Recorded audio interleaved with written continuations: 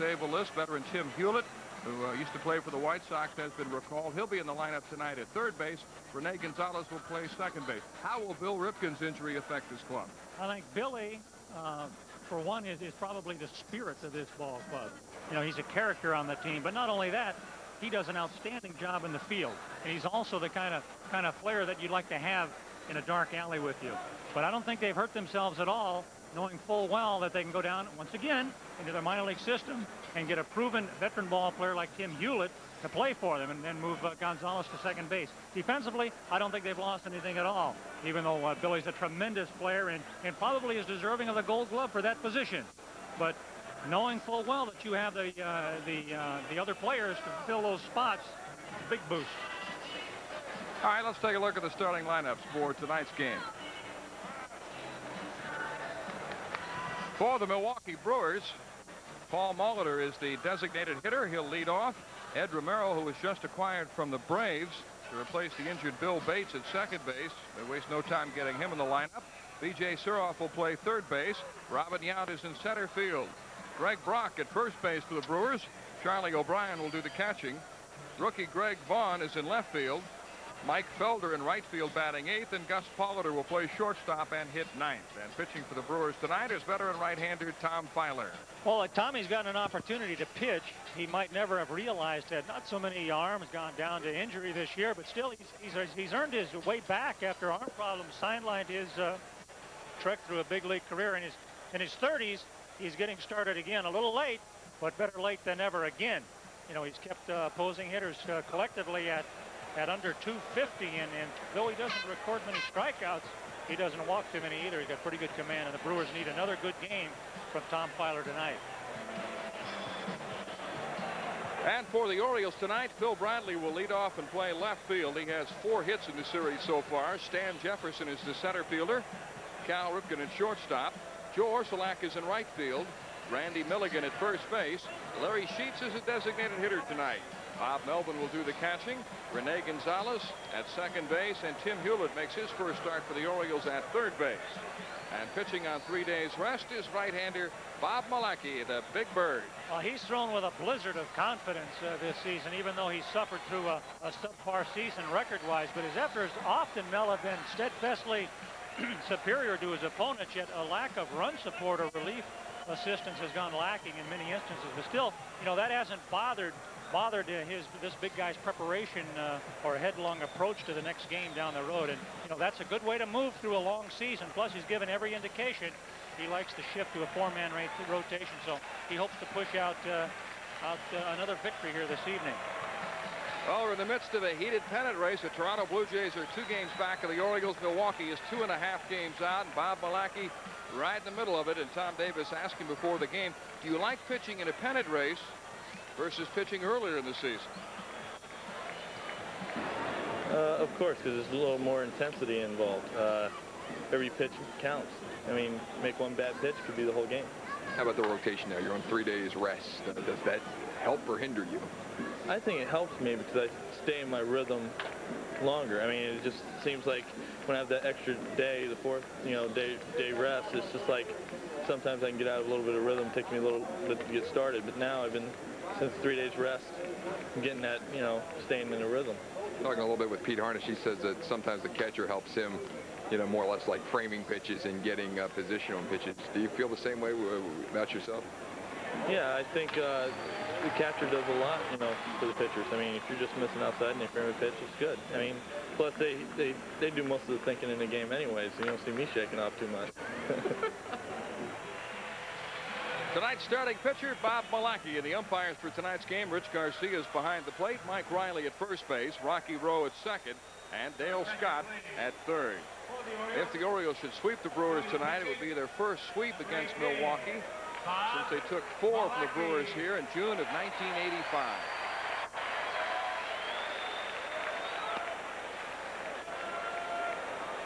A warm, humid night here at the stadium. Temperatures in the 80s. The humidity is 52%.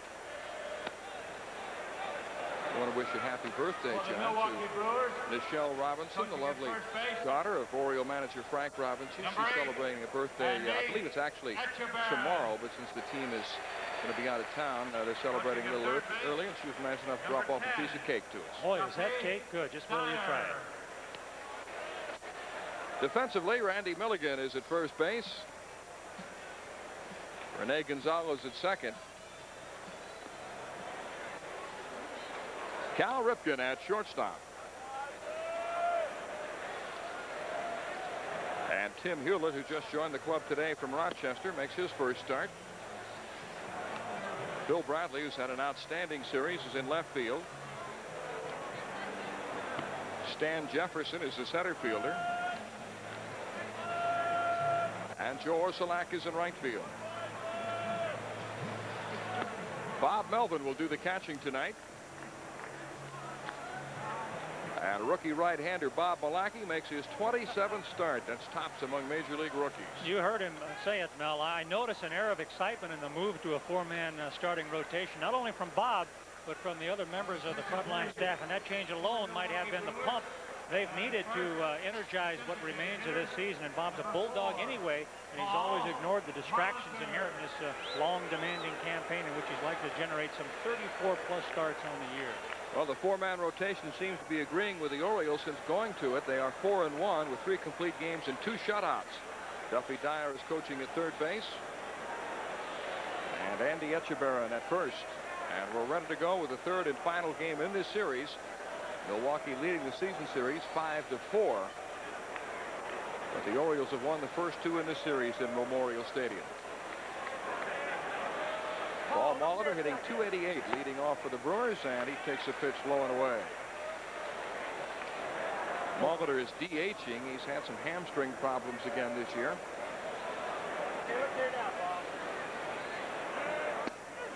Called strike. Last night the Brewers lost 2 starters during the course of the game. Shortstop Bill Spires injured his shoulder, and Bill Bates tripped at first base. He separated his shoulder. He's been placed on the disabled list. Spires is day-to-day. But this club continues to be plagued by injuries. They had 9 players on the disabled list before last night's game. 2 balls and 1 strike to Molitor, who has gone 2 for 7 in the series so far. Ed Romero is on deck.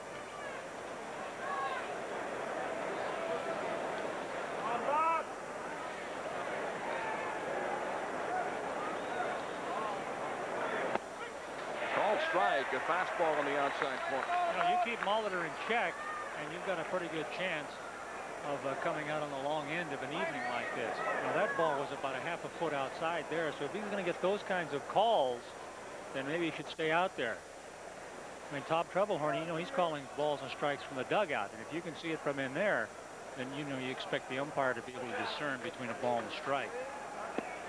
Struck him out. The big key to beating this team is to keep Molitor off the bases, and the Orioles have done a good job of that during the series. See, this has not begun in a good fashion tonight's game. And he stuck out there, and he stuck down in the strike zone, and Molly had to go after it because he had to protect the plate. You know, this is that bulldog tenacity we're talking about. Malacky seeking out any kind of edge he can possibly seek out.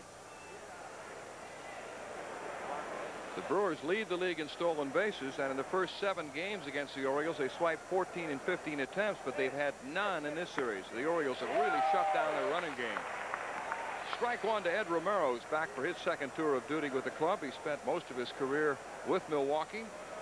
Most recently with Boston. They released him. The Braves picked him up, and he was acquired by the Brewers from Atlanta. Grounded to third. Tim Hewlett is up with it, and he makes the play.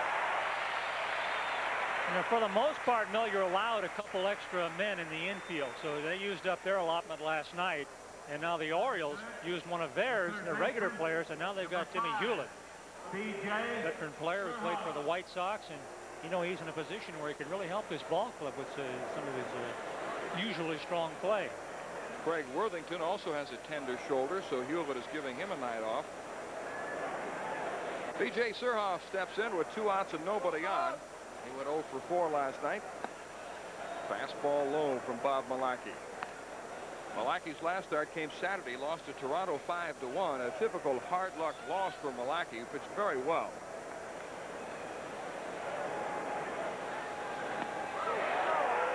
Waving at a changeup, and it's 1-1. In that loss, he went 7 2/3 innings and gave up only 3 hits. And for the 3rd straight start, he didn't allow a hit until the 5th inning.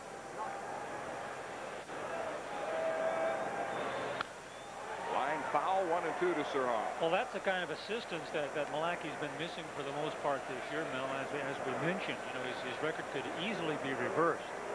Robin Yount is on deck for the Brewers, who need a win. They've fallen 2.5 games off the pace. They had won 9 out of 10 entering this series. Came in a half game out with a chance to move into first place, but couldn't do it. Hit it to left center field for a base hit.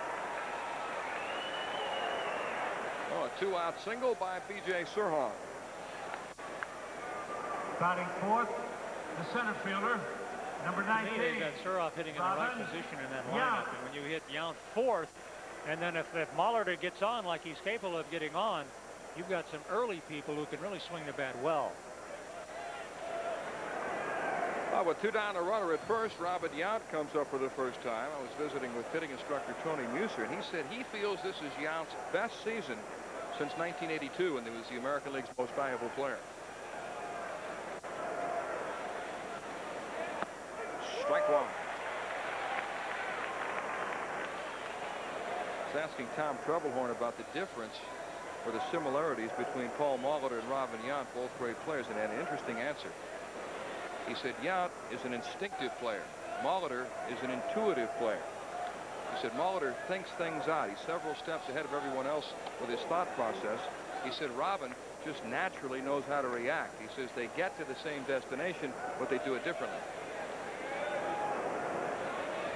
I'll be honest with you, it takes a school teacher to be able to figure something like that out. Sure sounds good, though, doesn't it?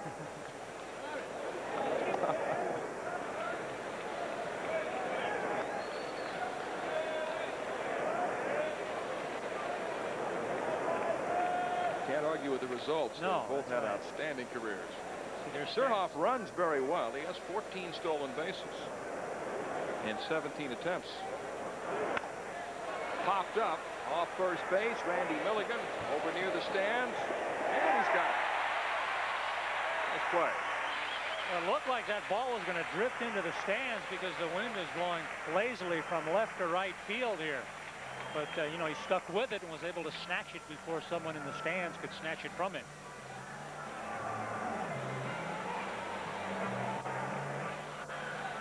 Mentioned that both Bill Ripken and Craig Worthington were shaken up last night. Let's take a look at Worthington's injury and see how he got hurt. It was a night for injuries as the Brewers lost 2 starters, and the Orioles had 2 people injured. He makes a great play on this ball, a diving stop, but came down hard. Like he might have hyperextended his elbow just, or his shoulder just a little bit. I don't know what the deal is. There's been a lot of emphasis on shoulder injuries this year.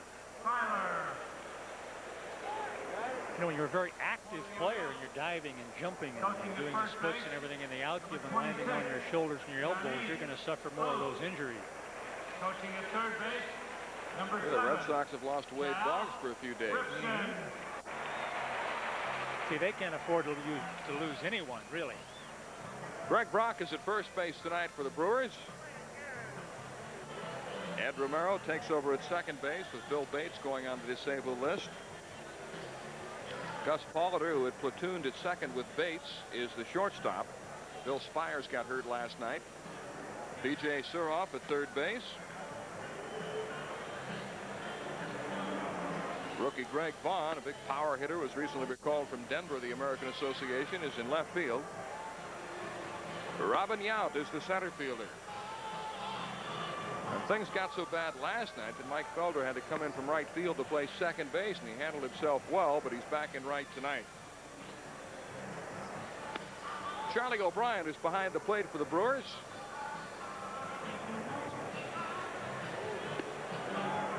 And right-hander Tom Filer makes his 7th start since being recalled from the Denver Zeniths of the American Association.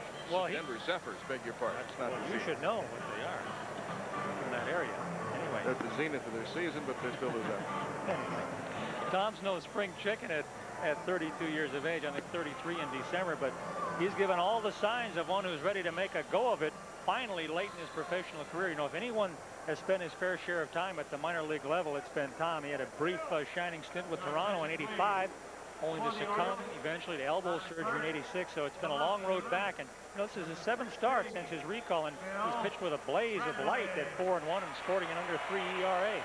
Cal Ripken Sr. and Johnny Oates, the third and first base coaches respectively for the Orioles.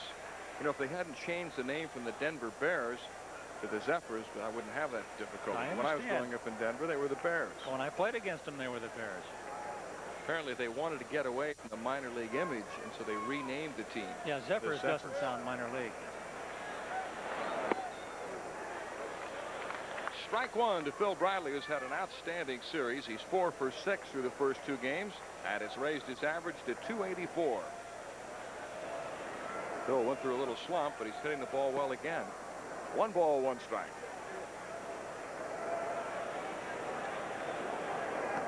You know, it's almost like Bradley has refocused his attention on the remainder of the second half of this season when he was shifted into that number 1 spot. He was swinging the bat so sluggishly, but now he's come around well. 1 ball, 2 strikes to Phil, who's been a much better hitter when he's hitting out of that leadoff spot. He had a great series against the Brewers in Milwaukee, went 10 for 13, including a 5 for 5 performance. Bouncer up the middle, and that's through for a base hit, and he's at it again. That's his 5th hit of the series. Phil, coming to the plate for the first time, was hitting .609 against Milwaukee. So he is now 15 for 24 in the season. See, this is his team. This is the team he does exceptionally well against. This used to be your team. You used to hit this pitching staff well in Milwaukee. I did, because it seemed to me that they all threw the same, just alike. And if I hit one guy, I could hit them all. Stan Jefferson tries to bunt his way on, but pokes it foul. But I think that's true, Mel, of just about every player that plays the game. There's going to be 1, maybe 2 teams that he does real well against. Frank Robinson's Orioles have opened up a 2-game lead over Toronto and a 2.5-game bulge over Milwaukee.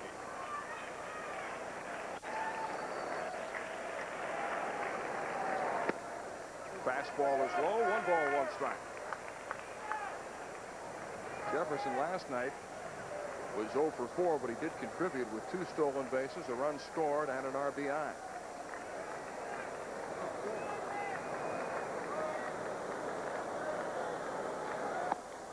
Chasing a high fastball, 1-2. I'll tell you, Mel, the entire Orioles club seems to have kind of recaptured that magic and that energy of the first half. And if that's the case, and this notion kind of spearheaded by recent successes on the mound and at the plate and in the field, it has really come into focus just in time for the remainder of the 5-week surge here. Phil Bradley draws the throw. Phil has 14 stolen bases. He's only been caught 3 times. The Orioles have beaten the Brewers at their own game in this series, their running game. There goes Bradley. Swing and a miss by Jefferson. O'Brien's throw is in time. Charlie O'Brien has a very strong arm. His manager, Tom Trebelhorn, feels it's the equal of any throwing arm in the American League. Now, you can't take Tom Filer for granted. It's because he hasn't been pitching that long this year, but he's 4-1 with an under 3 ERA, and he knows how to pitch. And you got a catcher that can get the ball down there quite quickly. You can see Bradley come up a little short there, but you know, wasn't much he could do. Tried to play a little game, try to get to the bag because the throw just beat him. That's that trick that Marty Barrett pulled on Bill Ripken a couple of years ago, where he knew he was going to be out, so he slid short of the bag. Billy came down with a swipe tag and missed him, and then he stuck his foot in there and was safe. Jefferson strikes out. Bradley is thrown out. And there are 2 down as Cal Ripken steps in. Strike 1. Cal had a 3-run homer in the first game of the series, won by the Orioles 5-0.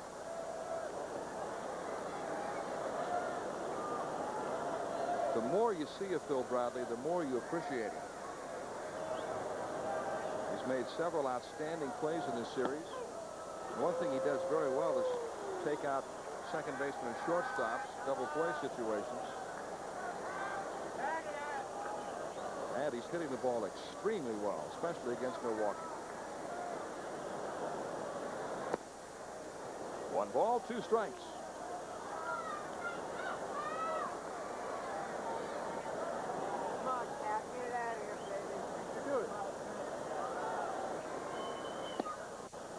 2-2.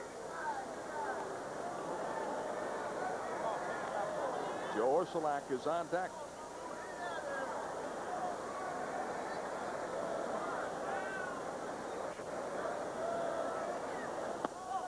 Off the plate, and he goes to a full count with Cal Ripken.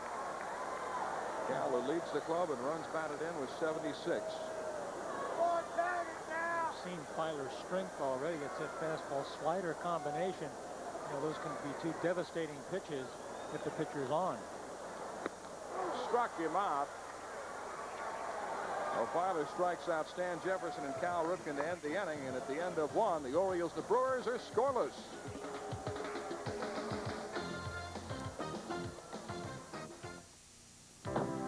The all-new 1990 Subaru Legacy has more impressive standard features than the Camry or Accord. Now, to make room for the Legacy, Subaru is clearing out its 89s. With $1,000 back on 89 sedans, $1,000 back on 89 three-doors, $1,000 back on wagons, $3,000 back on XT, $1,000 back on Justy. With all that cash back standard, you can raise your standard of living. Raise your standard of living. See your Subaru dealer.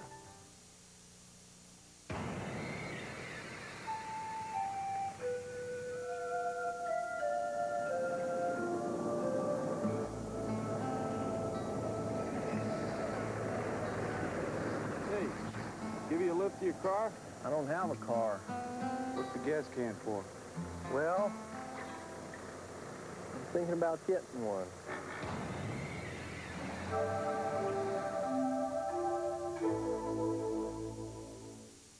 Now, Mom, you know you can get taken advantage of with these home improvement projects. Let me just go over this estimate. Price is right. Probably not a full central air conditioning system. No, full central air. They finance.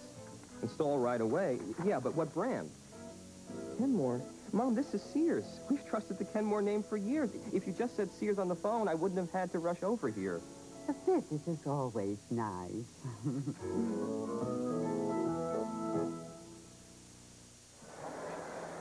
All Giants offer checkout coupons. Coupons based on what you purchase, so there's a greater chance you'll get a coupon you can really use. Checkout coupons, another way to save at Giants. For the Milwaukee Brewers, batting fifth, the first baseman. Headed to the series, the 89 Orioles. I'm Ellen John. Thank you. We hope so. As Dayton Allen once said, John. Yes? Why not? Remember him on the old Steve? Sure, of course. That's apparently becoming somewhat of a slogan around here. Why not? Will the Orioles win it? Why not?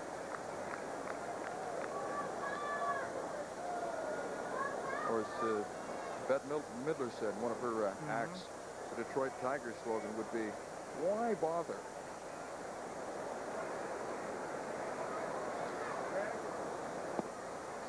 Two balls and no strikes to Greg Brock. He had to be there, John. Yeah, I guess so. Brock will be followed by Charlie O'Brien and then Greg Vaughn.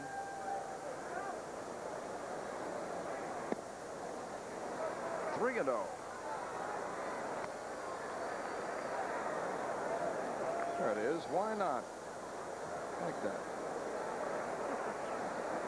Stop and think about the reasons why they shouldn't win it. Why not?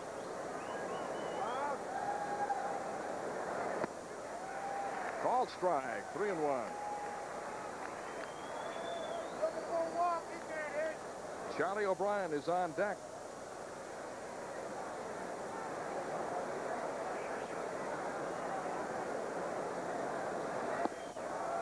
And Bob Malachy walks the leadoff batter. It's the first walk he's allowed. See, that's never too healthy in a lineup that's just looking to try to score some runs. Of course, Malachy knows that. And he usually sometimes get into the pattern of maybe trying to pitch just a little too carefully. Now to bring up the Milwaukee catcher, Charlie O'Brien, who's looking for his first hit in this series. He's 0 for 5. By the way, Ben McDonald makes his professional debut tonight in Frederick. We understand there's a sellout crowd, large media turnout. We hope to have some footage of his effort later tonight. Understand they're going to limit him to 55 pitches. Well, that's not going to satisfy 10,000 people. An overflow crowd in Frederick.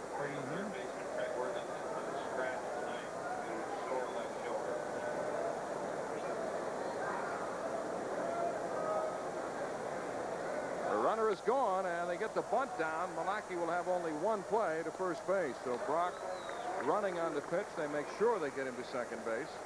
I like that play. When you don't have a very swift runner on base, then you put him in motion and hope the pitcher throws a strike, and then the hitter can get the ball down. You don't even have to make a good bunt. You know, that's not a great bunt right there, but it does the job because Brock's running on the play. Well, the Brewers have a runner in scoring position for the first time tonight. And Bob Malaki will face rookie Greg Vaughn, who was just recalled from Denver, where he was leading the American Association in home runs. In 110 games, he'd hit 26 and driven in 92 runs. He'd also stolen 20 bases. And he's hit well since joining the big club. .370.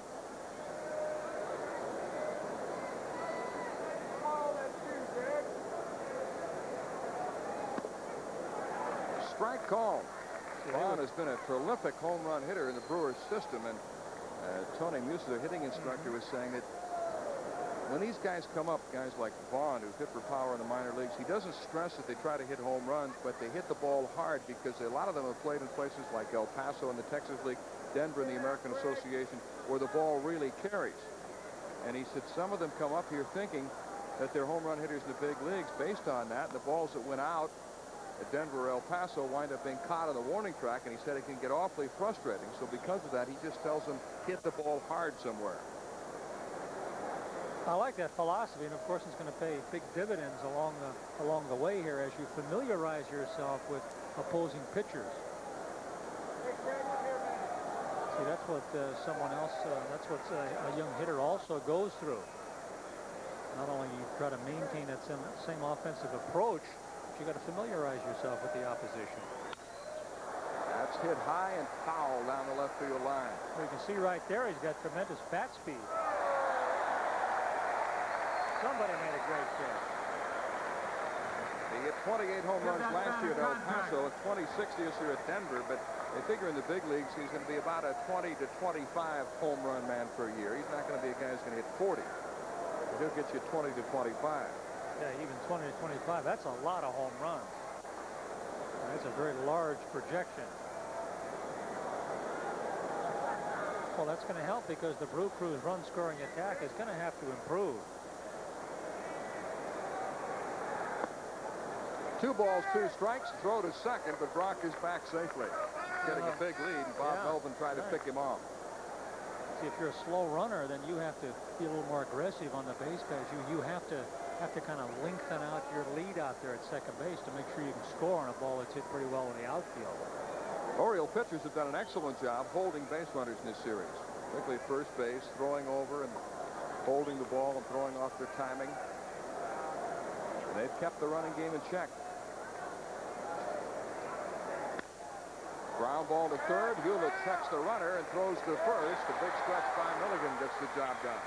See, now the Brewers have been somewhat proficient in scoring runs lately, but you know they're going to continue to need, as manager Tom Trebelhorn says, you know, that timely batting reply, and that could vastly disinflate the pressure on the starting staff to contain the opposition. You know, as both of these ball clubs improve their defenses also, that helps this pitcher as well. I like Hewlett down at that position. Fields that spot well, and he's a pretty good hitter. He can play all of the middle infield positions and is experienced. Mike Felder playing right field tonight. He went 1 for 3 and drove in a run last night. He hit a long double to right center field that almost got out of here. Hewlett playing up on the grass at third. Felder will bunt for a base hit, and he's very fast. Ball 1.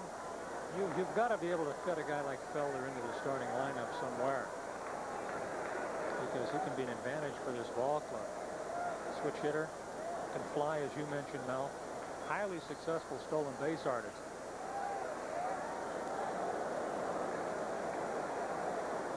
And he's a line drive hitter with some pop. We saw that last night. Called strike, 1-1. No runs, 1 hit for Milwaukee. No runs, 1 hit for the Orioles. Felder, who was the Brewers' 3rd-round pick in January of 1981. Last year, he was bothered by hamstring problems all year long. When his legs are healthy, he can really run.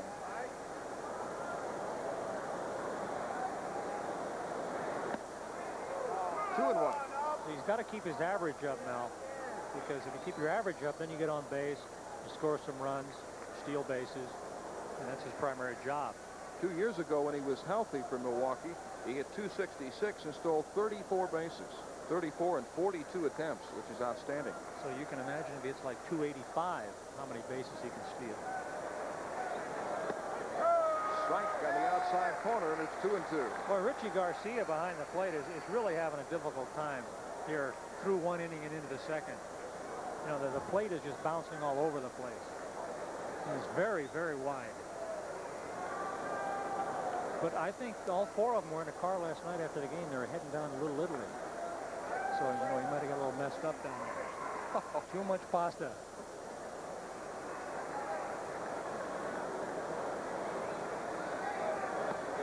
Tried to check his swing on a breaking ball, and it's inside. It's 3 and 2. He almost pulled the trigger.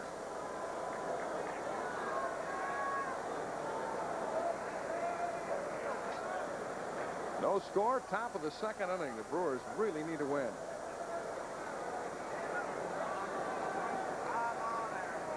They'll be off tomorrow and then go to Toronto to begin a 4-game series. Struck him out. Well, Bob Malachy strikes out Mike Felder with a runner in scoring position at the end of an inning and a half. The Orioles and the Brewers are scoreless. And let's go to that man of many talents, Tom Davis. Tom? Well, I feel like it's time for the Let's Make a Deal right here in the booth behind you. The 7-Eleven Kodak Fly with the Orioles contest has ended, folks. And I'm in the back of the booth right behind John and Mel here. I've got Larry Faskowitz from Kodak and also Walter Mance from 7-Eleven. Welcome. You can see this one's from Kodak and this one's from 7-Eleven here, as you see the decals. How about spinning the wheel here, and let's get a good spin to try to find out who's going to win this trip to Chicago. It's a trip for the Labor Day weekend to Chicago to watch the Orioles take on the White Sox at Comiskey Park in Chicago. And gentlemen, let's make the pick and tell us a little bit about how the contest was created to begin with. Well, the contest was a combination of the great HTS Home Team Sports, Kodak, and 7-Eleven stores, trying to bring together the #1 team, the Orioles, and the #1 fans, which are, of course, the Oriole fans, and get them to go to a trip to Chicago for home game with an all-expense paid trip. Of course, Kodak very big in this also with 7-Eleven. The response has been pretty good, I would presume. Oh, it's been great. All the customer had to do was just go to their local 7-Eleven, look for the Kodak film display, and voila, go up to Chicago. Talking about a display, there's one right there. Draw, let's draw them, gentlemen. To take the honor, you take the honor. Okay. Go ahead. All righty. Now you're going to fight over who calls it out. Only one now. All right, here's the winner. I guess, go ahead, you said. All right, the name is a C.F. Weisner of Pasadena, Maryland. Congratulations. He'll win the trip for Chicago to see the Orioles and the White Sox over the Labor Day weekend, and we thank 7-Eleven and Kodak. It's time now to go to Mel Proctor and John Lowenstein right here below me. Thank you, Monty Hall. The inimitable Tom Davis. Come on down. Batting fourth, the right fielder, #1. Good goal. Orioles. All right, we didn't win. I had our name in there. We didn't win. Old C.F. Weisner, Pasadena won. All right. Joe Orsolak leads off the bottom of the 2nd against Tom Filer, who struck out 2 of the 3 batters he faced in the 1st inning. Orsolak tries to bunt at strike 1. Bill Bradley led off with a single in the 1st, then was thrown out trying to steal, and then Filer fanned Stan Jefferson and Cal Ripken. Orsolak was 0 for 3 last night, but drove in a run, and it's 1 ball, 1 strike to Joe.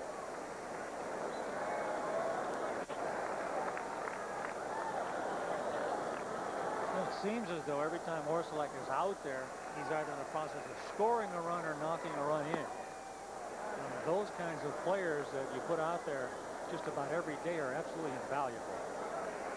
He drove in the first run last night with a sacrifice fly in the first inning.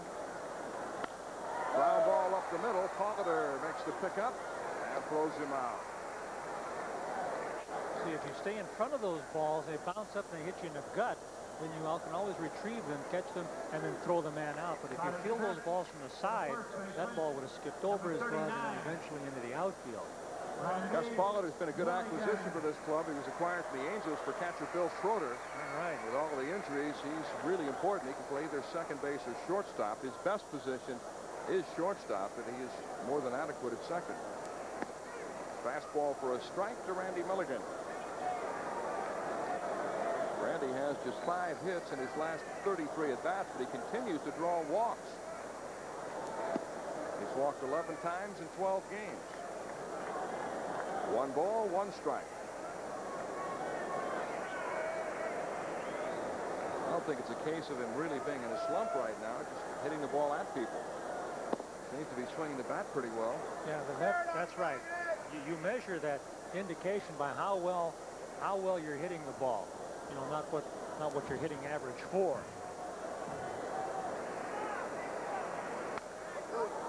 2 balls and 2 strikes. You know, if you start worrying about the ball dropping in, then you start doing things wrong at the plate. Larry Sheets is on deck.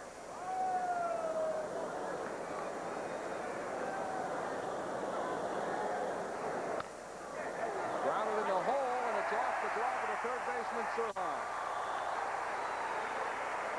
Gus Pollard, the shortstop, might have had a play had the third baseman Sirhan not dove at the ball. Exactly. Now, when a third baseman has to go that far and then still dive, then usually when he comes up with the ball to throw it, he's not going to get this man. You know, he conceivably could have caught the ball, but it's inconceivable that he'd have gotten up in time and thrown out a speedy Randy Milligan to first.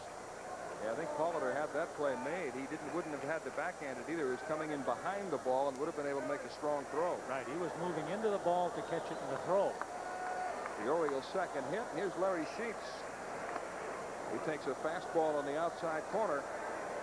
Larry seems to be swinging the bat a little better. In his last start before last night, he had 3 hits, and then last night went 1 for 4 and hit the ball hard a couple of other times. Well, it's an encouraging sight for this ball club because they need his big left-handed bat. He got jammed and hits it into center field. That's going to drop in. You see Robin Yount trying to decoy Randy Milligan, acting like he was going to catch the ball to get him to slow down and prevent him from going to third. Yeah, exactly, Mel. And that's why you've got to make sure when you're running that you know where the ball's going to land out there. Because if you're watching the outfielder, sometimes you're going to get deked out, fooled, and he's going to end up catching that ball on a bounce and throwing you out. Well, John, how about this? We understand that Ben McDonald's pro debut tonight in the first inning. He got out of trouble in the first inning as his teammates turned a triple play behind him. Oh, boy. All the guys with all the money get all the breaks. Is that amazing? In his first inning of pitching in professional ranks? That is amazing. That's good to hear. Thought we were going to have a pickoff attempt, and it almost cost the Brewers because Pollard, the shortstop, broke through the bag, and it was a big hole on the left side. If Melvin had been able to hit that ball, he would have had a base hit. Yeah, because Pollard was way out of position. And conversely, had he thrown the ball to second, Milligan would have been out by 10 feet. Melvin has been an excellent hitter with men in scoring position. Lines it foul. But holding McDonald down to 55 pitches, you didn't throw 55 pitches in 2 innings. 3 innings. Rene Gonzalez on deck. Well, we hope to have highlights of Ben's debut tonight. You know, Ben was throwing 170 for LSU.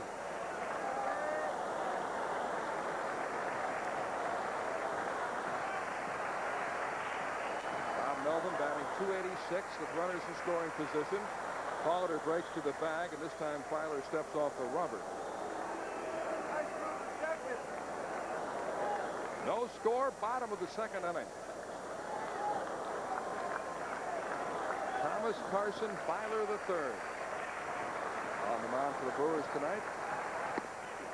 Fastball at the knees for a strike. 1-2. You can't help but root for a guy like Filer. You know, it took him a long time to get to the big leagues, and then when he got there, he went 7-0 with Toronto. And then he come down with elbow problems. He first came up with the Cubs in 1982. The appeal to first. Mike Riley says no swing in emphatic fashion. Yes. And it's 2 balls, 2 strikes. Well, usually the guy standing at first base has a much better view of it. And it's all based on intent. There's just no way the umpire behind the plate can detect the swing there.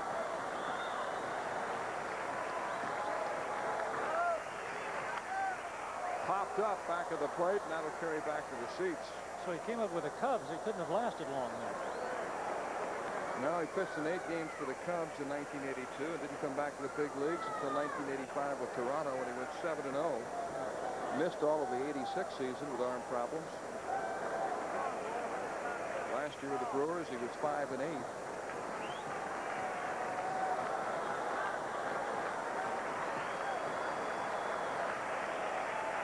Everyone needs a slap on the back the way his team's gone lately in terms of injuries. Line to right. Felder makes the play, throws to first, and they get the double play. Or did they? Yes. Well, the Orioles think they didn't get the double play, but the Brewers are leaving the field. But I can't believe Felder was right there to make this play. What great anticipation on the part of this little guy in right field. You know, that looked like a base-scoring knock to me. And then he turned out to be right in that position. Well, Larry Sheets is doubled off at first. The Orioles come up empty. No runs, 2 hits, 1 left at the end of 2. Still no score. Booming at All-Star Dodge. We're selling a ton of new vehicles. With all the factory incentives and with just $500 down cash or trade, we can put you in an '89 Dodge Omni for just $95 a month. An '89 Shadow is just $134 a month. An '89 Daytona is only $169 a month. All-Star Dodge, we're just about everybody's credit is good. All-Star Dodge, Baltimore's #1 Dodge retail dealer. #1.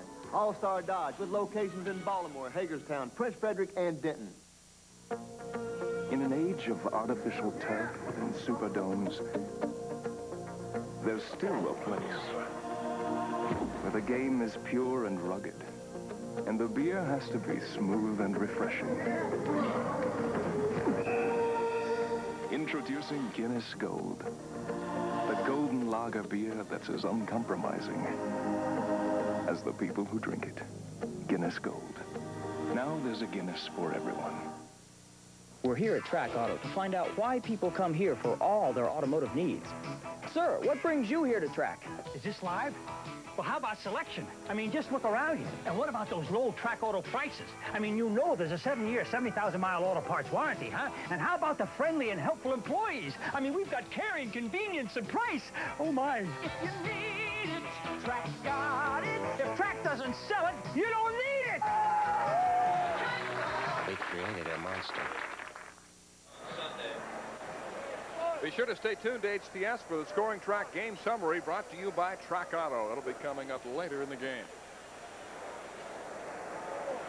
No score as we go to the 3rd inning. It'll be Gus Polliter, Paul Molitor, and Ed Romero for the Milwaukee Brewers. Your attention, please. For the Milwaukee Brewers, batting ninth, the shortstop, number 14. Both teams have had scoring opportunities so far. Greg Brock walked leading off the 2nd inning. They bunted him to second base. Then Milwaukee got Greg Vaughn on the ground out, struck out Mike Felder. And in the Orioles 2nd inning with 1 out, Randy Milligan beat out an infield hit. Larry Sheets singled to put runners at first and second, but then Bob Melvin lined to right. Felder raced in, made the catch, and doubled off Sheets at first. Gus Polliter leading off the 3rd. He's batting .195. He takes a strike. Polliter, who came up through the Angels organization, good fielder.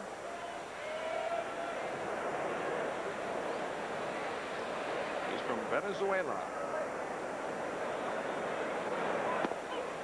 Strike 2.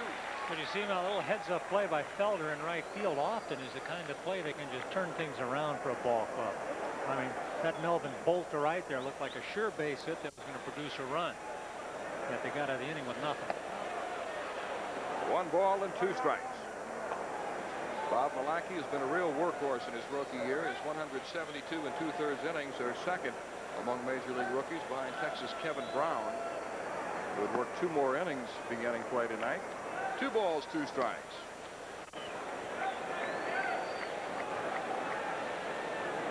In his first start with 3 days rest, Milwaukee threw a 3-hit shutout against the Tigers in Detroit on August the 15th, winning that game 2-0. Check swing liner foul of the seats back to the Brewer dugout.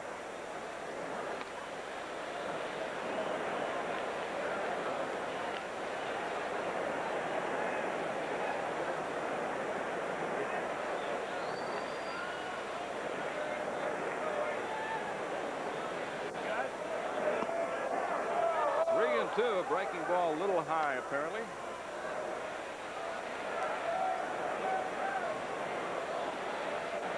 See, Rich Garcia, the umpire, is a little guy anyway, so you might have to get the ball down even a little more than normally. Drive into left center field. Here comes Stan Jefferson to make the one-handed drive. Milwaukee takes care of the number 9 hitter, Proctor. They go to the top of the order for Paul Molitor.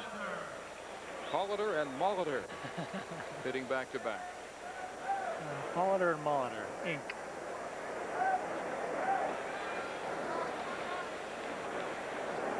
Despite his injuries, Molitor will probably wind up playing somewhere around 150 games this year, which for him is very good. In fact, for anybody, it's pretty good.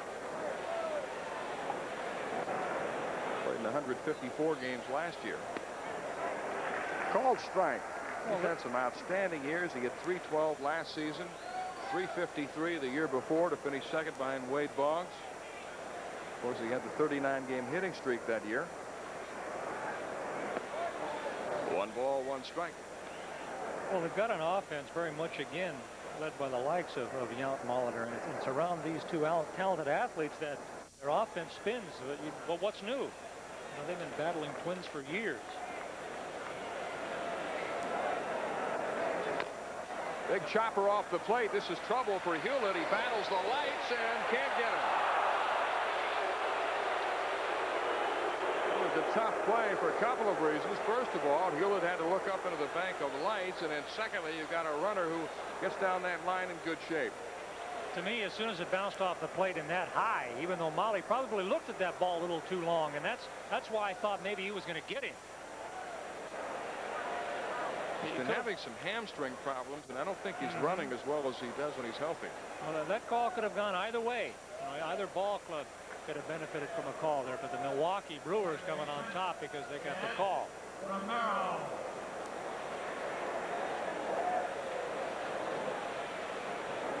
So Molitor reaches on the infield hit, the second Brewer hit. And the batter is Ed Romero, who grounded to third his first time up. Ball 1 to Romero, who first came up with Milwaukee in 1977. Didn't come back to the big leagues until 1980 and was with Milwaukee through the 85 season when he was traded to the Red Sox for Mark Clear. And the Red Sox released him earlier this year before he was picked up by the Braves. One of the better utility men for a number of years. He can play all the middle infield positions and not a bad little hitter. But he was upset in Boston. He and Joe Morgan had their differences, and on one occasion he got mad because they pinch hit for him and took a bucket of Gatorade and threw it out on the field, and since then he's been known as Boston as Gator.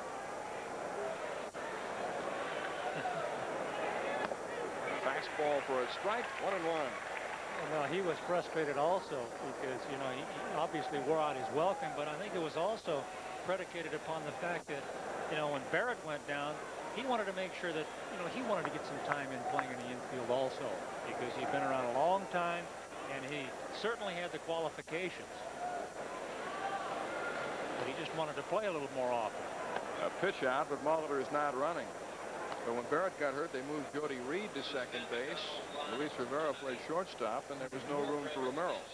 Winston-Salem, 3 innings, 4 hits, 1 earned run, no walks, 1 strikeout, 1 walk. Led with a score of 5-1 after 3. No score, top of the 3rd inning.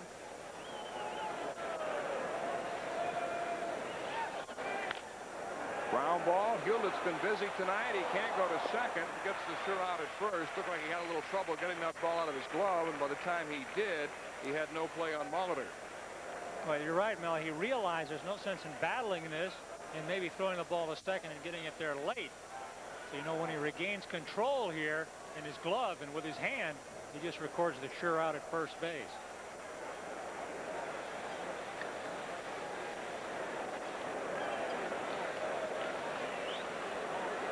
So now you've got an interesting proposition. How about this conversation? With the gloves in their mouth? Looked like a meeting at a Secret Service. You know, the TV cameras everywhere, so, you know, if you can read lips. That was classic. Spy versus spy. B.J. Suroff singled his first time up. So again, the Brewers have a runner at second base. They left a runner stranded at second in the second inning.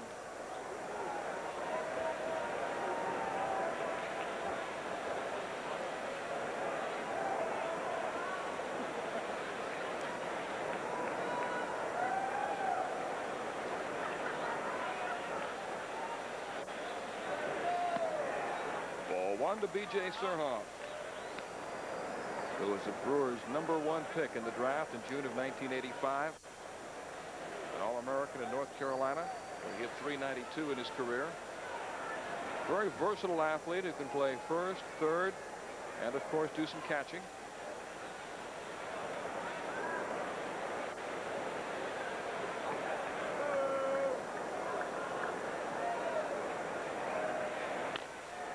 Ground ball to Randy Milligan.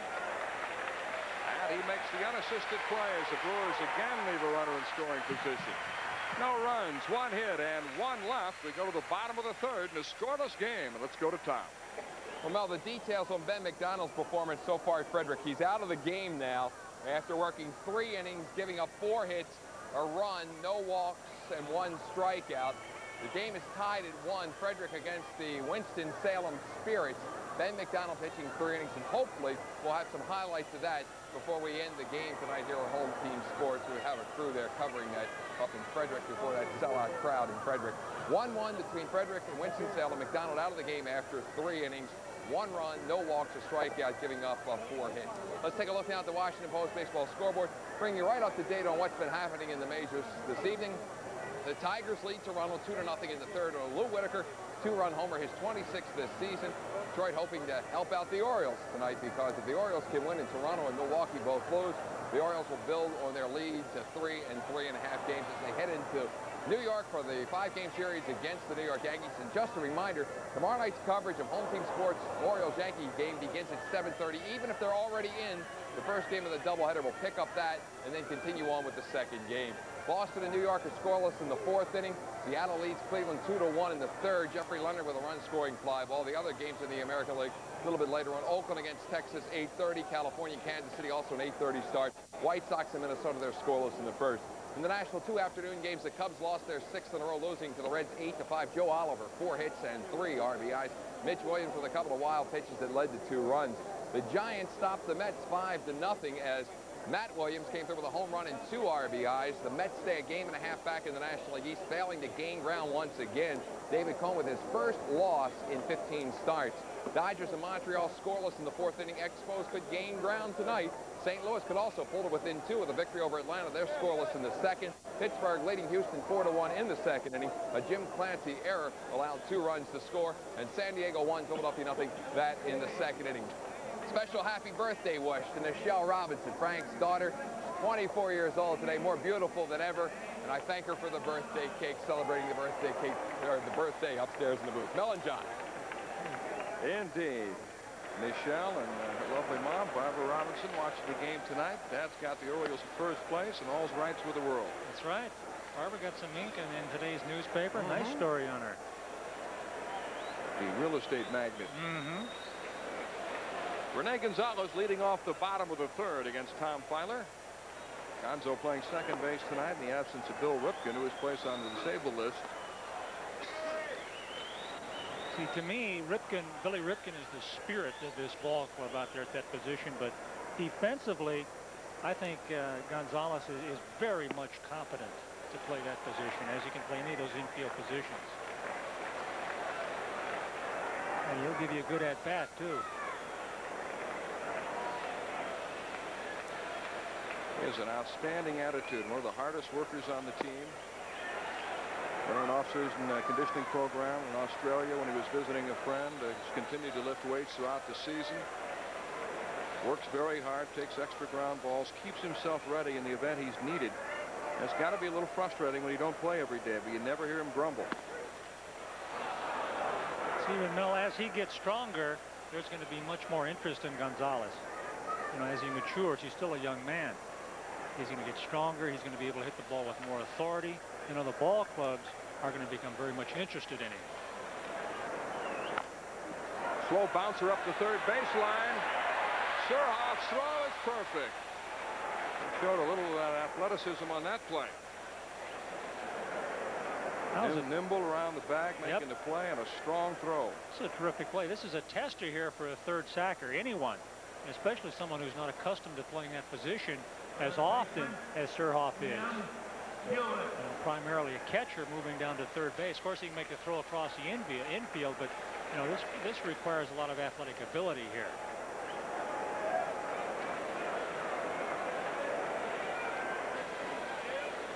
That brings up Tim Hewlett for the first time. He takes a pitch low and away.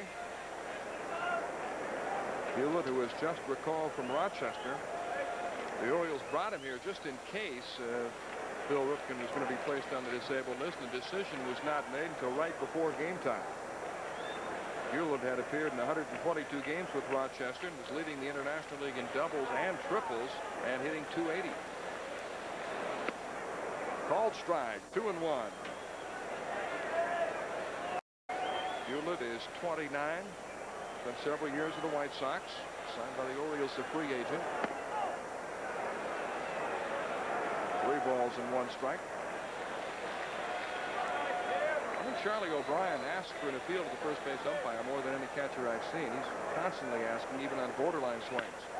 Hit hard, knocked down by Proctor, but he'll have no play. So in his first at bat as a member of the Orioles, Tim Hewlett gets a base hit. You know, as I mentioned, Mel, he swings the bat good. He always has, as long as I've known him playing in the big leagues. It would have taken a remarkable effort on the part of Polidor here to radar down this ball, then come up with it and throw a Hewlett out at first base. He did a nice job just knocking it down.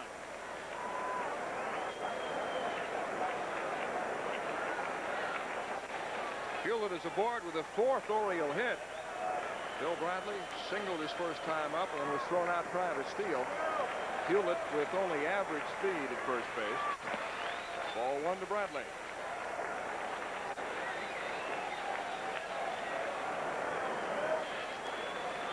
Bill now hitting a cool .625 against the Brewers. That's up to date. Chopper to third. Surhoff goes to second, and the throw to first is in time. The Brewers turn the double play to end the inning, and at the end of 3, the Orioles and Milwaukee Brewers are still scoreless.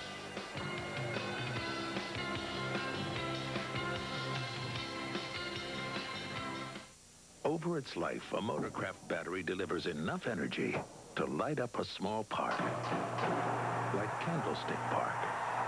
Shouldn't you install that peace of mind? Motorcraft quality parts from Ford. Motorcraft tested tough batteries have the cranking power you need for 40, 50, or 60 months. And now through August 31st, get up to $10 cash back on Motorcraft tested tough batteries from your participating Ford, Lincoln, and Mercury dealer. Check your local newspaper for details.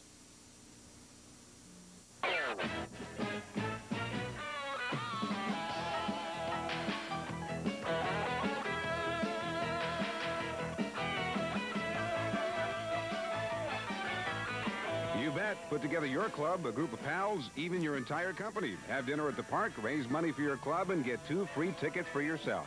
Call 1-800-BASEBALL.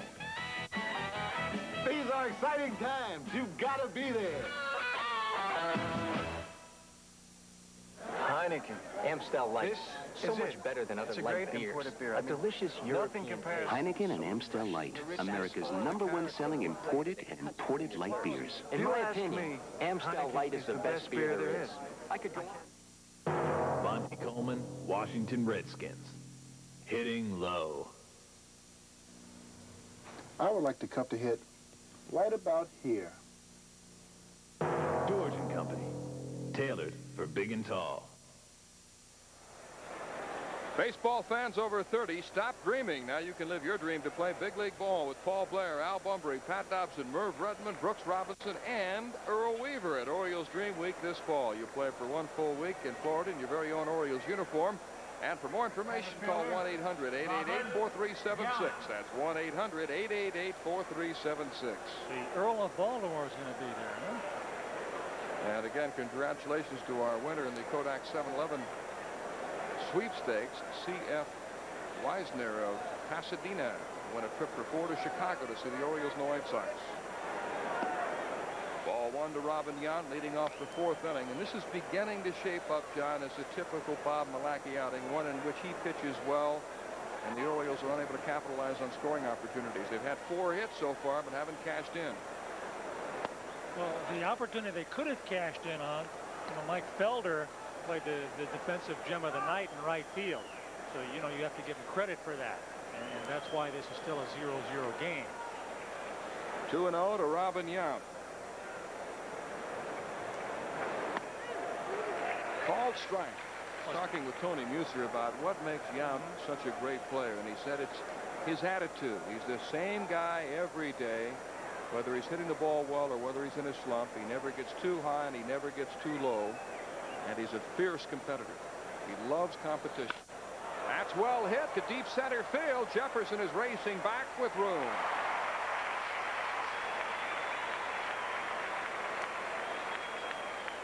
But you liken Yount to a guy like Cal Ripken. You can just write his name in the lineup and count on him every day. Don't have to worry about him. Well, it's easy if you're a star because you're gonna rebound statistically. But if you're a mediocre ball player, average player, you got a right to get upset because you're not often going to rebound statistically. Greg Brock walked his first time up. Twice so far, the Brewers have had men in scoring position, but have not been able to push across a run. Sliced foul out of play. But I've noticed an exterior calmness on most Major League ball players in the last decade. Maybe it has to do with the escalation in salaries.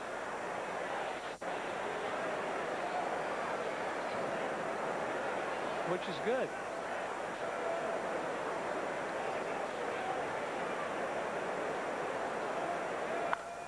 Got under it and hits it a mile high. And it'll be out of play. That one nearly brought rain. Don't mention rain, please. No, we don't need to hear that after a 2-hour and 5-minute rain delay last night.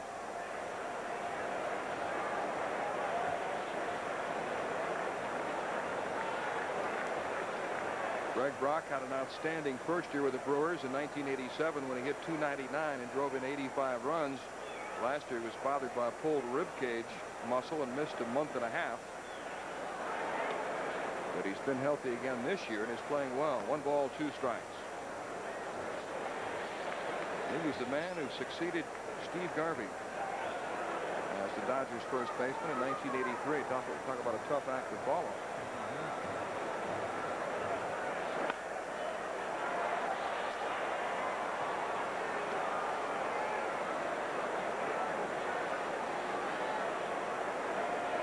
He had a great year with the Albuquerque Dukes, the Dodgers AAA Farm Club in 1982, when he hit 44 homers and drove in 138 runs.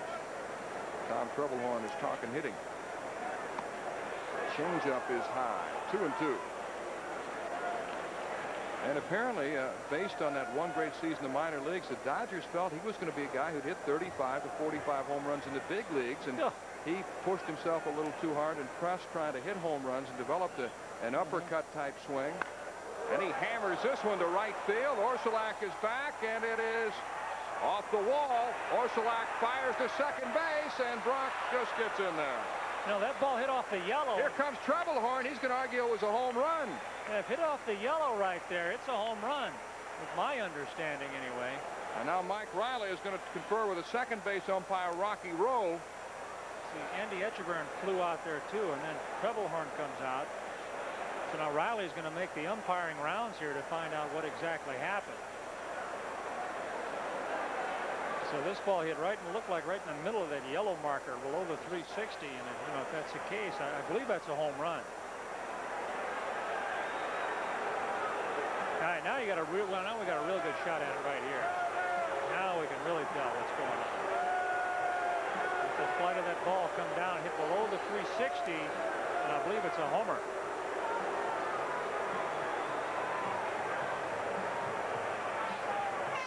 Looked like it hit right in the middle of the yellow. Yeah, well, I think that's a home run. And that's why they painted it yellow. Because from that point on, the wall is actually behind the fence. Right, exactly. And out of play.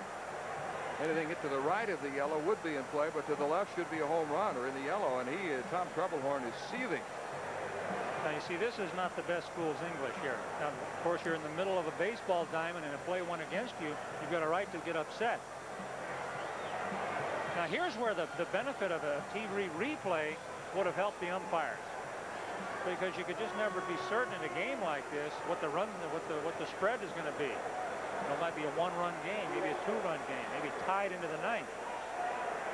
Catcher, Charlie O'Brien. And Orsolak did just what he should. Go ahead and play it. You bet.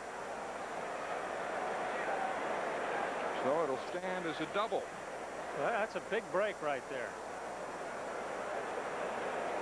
Felder makes a great play in right to prevent the Orioles from scoring, and here the wall takes one away from the Brewers. That's the third Milwaukee hit. And it brings up Charlie O'Brien, who laid down a sacrifice bunt his first time up.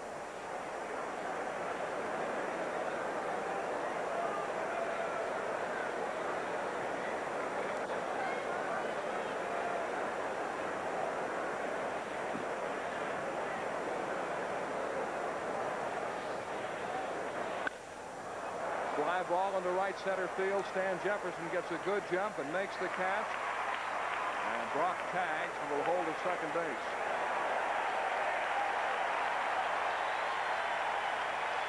It has not been a good series for Tom Troublehorn as Brewers came in here a half game out. He lost 2 starters with injuries last night. Jerry Royce, who started game 1 of the series, had to leave the game with a hamstring pull. And now he loses what appeared to be a home run.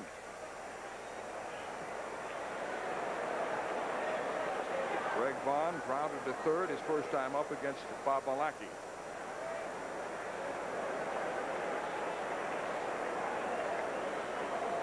Well, when a manager, Mel, spends a lot of time scouring doctors and trainers' reports, he knows he's not likely to get the most mileage out of his team, but you know, he expects a ball that's hit over the wall to at least be a home run.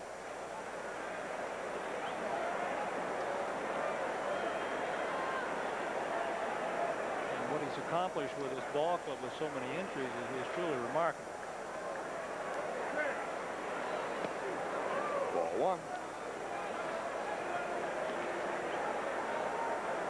Trying to see if Malachy can secure this inning by getting Vaughn out, then he would have capitalized on a non-call by the umpiring crew. And that obviously is not going to make Troublehorn too happy.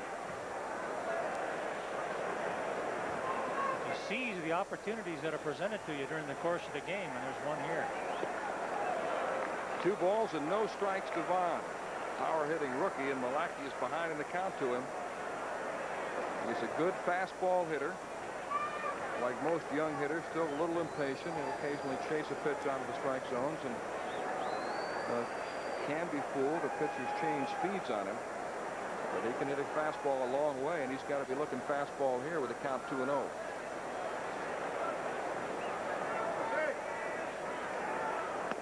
Ball strike. There it was. Ball away. But just right out of his zone.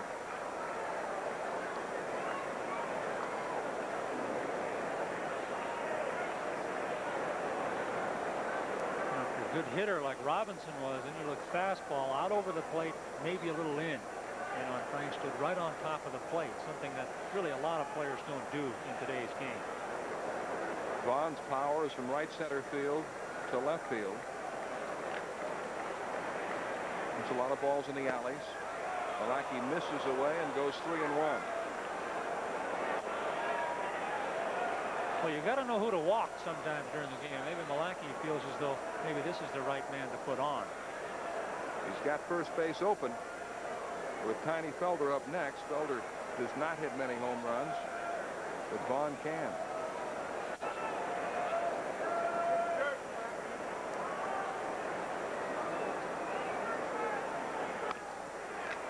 Slow bouncer up the first baseline. Malachy makes the pickup and tags Vaughn.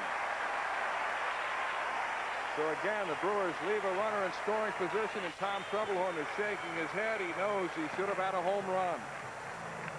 Still no scores. We go to the bottom of the fourth, and let's go to Tom. All right, Mel, again, for those who tuned in a little bit late, Billy Ripken placed on the 15-day disabled list, injuring his shoulder yesterday, and Tim Hewlett has been recalled. A lot of the fans don't really know that down here, which really surprises me. Again, I don't understand why the fans are not more informed here at the ballpark. They pay a lot of hard-earned money, and they're kept in the dark about things like that. Billy Ripken placed on the disabled list, 15-day disabled list right before the game started. Tim Hewlett was recalled from Rochester. In case you're wondering about Ben McDonald, once again, he worked 3 innings of 4-hit baseball, giving up a run, striking out 1, and did not walk a batter. The game was tied at 1 when he was taken out. Detroit and Toronto, the highlight package, with the Tigers now leading Toronto 2-1. They're in the 3rd inning. We're going back to the top of the 1st. Ken Williams at bat. Kenny jumps on a first pitch from John Cerruti. It's a base hit to left field, but George Bell misplays the ball sort of lackadaisically. This is going to be an error charge to Bell, and Kenny Williams is going to wind up at 3rd. 2 batters later, Sweet Lou connects. Lou Whitaker hits his 26th home run over the right field wall for a 2-run shot, giving the Tigers a 2-0 lead. Toronto just scored a run, though, in the 3rd inning. So it's Detroit 2, Toronto 1. They're now in the 3rd inning. The Blue Jays began play tonight. 2 games off the pace, 2nd place in the American League East, and of course the Brewers trailing by 2.5 in 3rd place after the loss last night to the Orioles. Let's go back upstairs down to Mel Proctor and John Lowenstein. All right, Tom Filer and Bob Malachy hooking up in a scoreless battle so far as we go to the bottom of the 4th inning. Stan Jefferson, Cal Ripken, and Joe Orsulak, the 2-3-4 hitters coming up to face Filer. Was allowed no runs on 4 hits. He's walked none, struck out 2. Center fielder, Stan Jefferson struck out his first time up.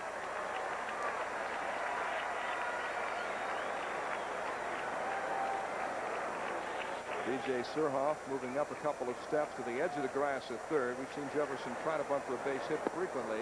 Alley takes a fastball low.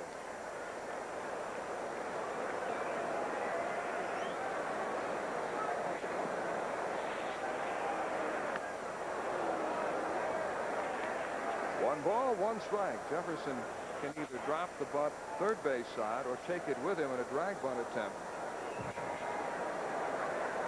His power is what has really been surprising.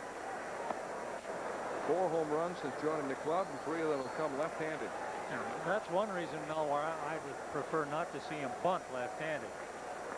I mean, he can fake a bunt and then draw people in and then swing. Grounded to Greg Brock at first, and he'll make the unassisted play. But, you know, this is rapidly becoming the kind of game where 1 run could be the difference. So any way to get on would be beneficial. Tom Filer has pitched well since being recalled from Denver. They beat the Red Sox 5-2 in his last outing. And he was 5-1 with Denver with an ERA of 2.80 before being recalled, and finished strong, winning his last 3 decisions with his efforts. Zephyrs. Yeah. Zephyrs, that sounds good. I think they're named after a train. There used to be a train that the Denver and Rio Grande Railroad that operated in Denver, and they had I think the thing was called the Denver Zephyr. It was a train. You know, Amtrak, I believe, has a Zephyr that might even go through there. 2-0 the count. Well, you were talking about Father Teddy Higuera and Basio, Chris Basio, we saw pitch last night, could be hard-pressed to carry this club to the pennant without the likes of of a now healthy, as you mentioned, and responded Tom Filer, who has really filled in nicely after a rash of medical ailments depressed the hopes of this Brewers team. 2 balls, 2 strikes to Cal Ripken. As you alluded to, Mel, it's been tough for Trebelhorn to find the healthy, competent bodies to withstand the stresses of a long season. That's why Filer coming along at this time is coming along at just the right time.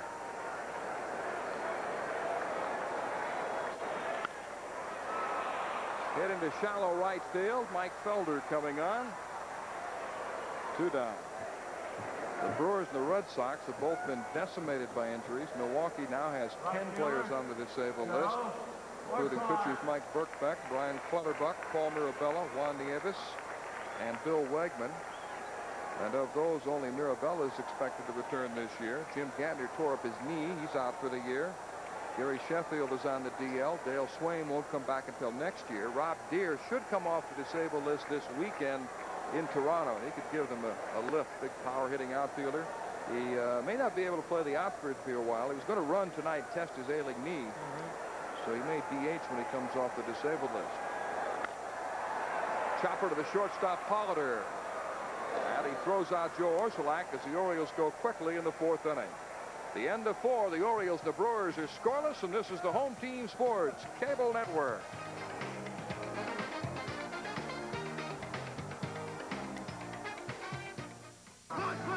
Football leads the way into September when Home Team Sports brings you 22 college games featuring the Maryland Terps, Virginia Tech, Syracuse, West Virginia, and Navy. We cover the Redskins from preseason through postseason with Redskins Report, Redskins Magazine, and Dexter Manley's Redskins Review. I'll tell nothing but the truth. So help me. The Capitals are back in action from the Soviet Union when Home Team Sports presents exclusive coverage of the NHL Soviet Series to get you primed for the regular season. Ridley walking in, centers, and a shot, and a goal! And the Orioles come at you 16 times in September when the comeback kids play Cleveland, Chicago, Detroit, and Milwaukee. Ball skips away from Kruger. Here comes the runner. The throw to the plate, and he is safe. Hit it into center field. Devereaux coming on to make a great catch. All this and more in September and exclusively on Home Team Sports. Oh, is this kid putting on a show tonight?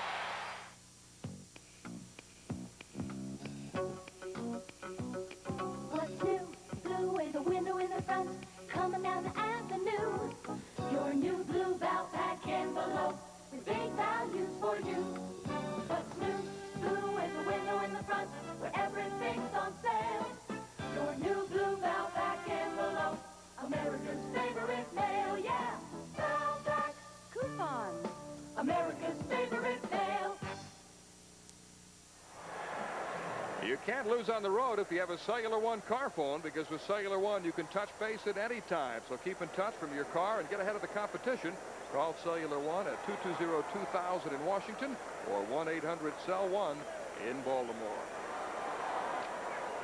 Mel Proctor with John Lowenstein back at Memorial Stadium with the Orioles going for a sweep after winning the first 2 games against Milwaukee 5-0 and 4-2. They're getting good pitching again tonight from Bob Malachy, who's allowed only 3 hits, but Tom Filer of the Brewers has matched him so far. Tiny Felder leads off the 5th. That's a fair ball down the left field line. And Felder will go into second with a leadoff double. So the Brewers have had a runner at second base in each of the last 4 innings and still have not scored. That's right. Well, they've rallied around some recent fine pitching and some timely bat work. And this could be very timely right here, the way the pitching is going against them and for them. And they've had some defense of their own to get back into this divisional race. Now, what they need tonight is a run here. The only thing you got to worry about Milwaukee now is whether or not they're likely to be short of able-bodied personnel, especially if the healthy ones keep falling by the wayside. But right now, with no outs, you'd think Pollard here down at the bottom of the order would have to bunt him to third base to give Molitor a chance to drive him in. Molitor flying to center his first time up. Hewlett at third, Milligan at first are playing in. Felder, a very fast runner at second base, and Gonzalez and Cal Ripken are trying to pinch him and keep him close. Well, the idea is to get the corners up tight. You might get him at third with a poor bunt. He could just try to steal third. He has 21 stolen bases in 24 attempts. A great percentage. I think that's why the dogging at second base. They don't want him to steal third base and then give 3 guys a chance to drive him in. Strike call. So right now the defensive posture is that Hewlett is kind of laying back at third base, and then Milligan is coming in hard and Malaki's coming in hard. So what Polliter has to do right now, as long as Ripken at short is not going to cover third base, come out over and cover, is bunt the ball hard down to Hewlett. A lot of holes in that infield the way the defense is set up right now. Big hole on the left side. Swinging away. It's lined to Milligan, who drops it. He tosses to Malaki covering. See, now Randy's been guilty of that on more occasions than once, where he tries to make the play before he catches the ball. Even though he's been a superb fielder at first base, he's dropped a lot of balls, and this is one where, you know, he takes his eye off at just a second in anticipation of throwing to second for the double play, but you got to get that first one initially.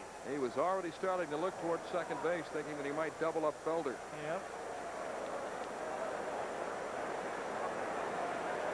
Now the situation is a lot different. That was a big out. Instead of getting the run over at third with 1 out, he's still at second base.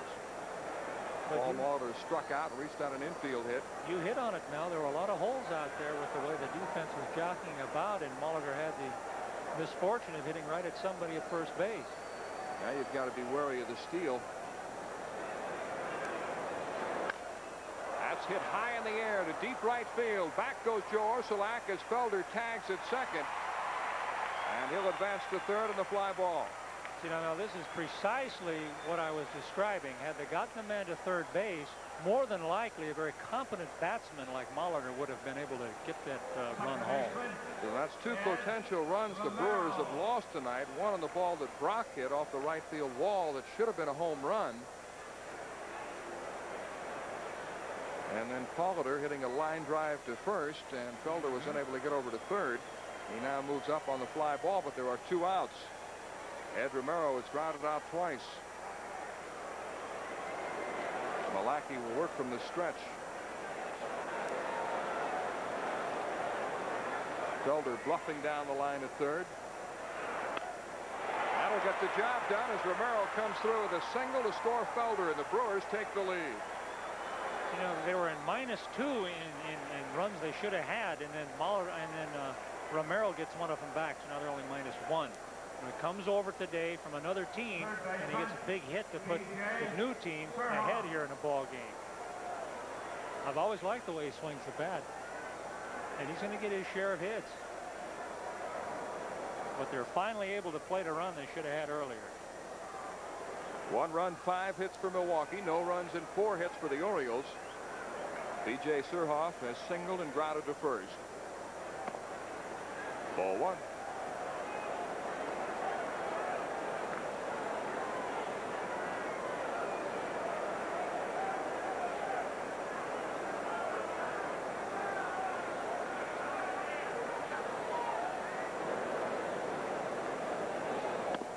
Fastball for a strike, and it's 1-1.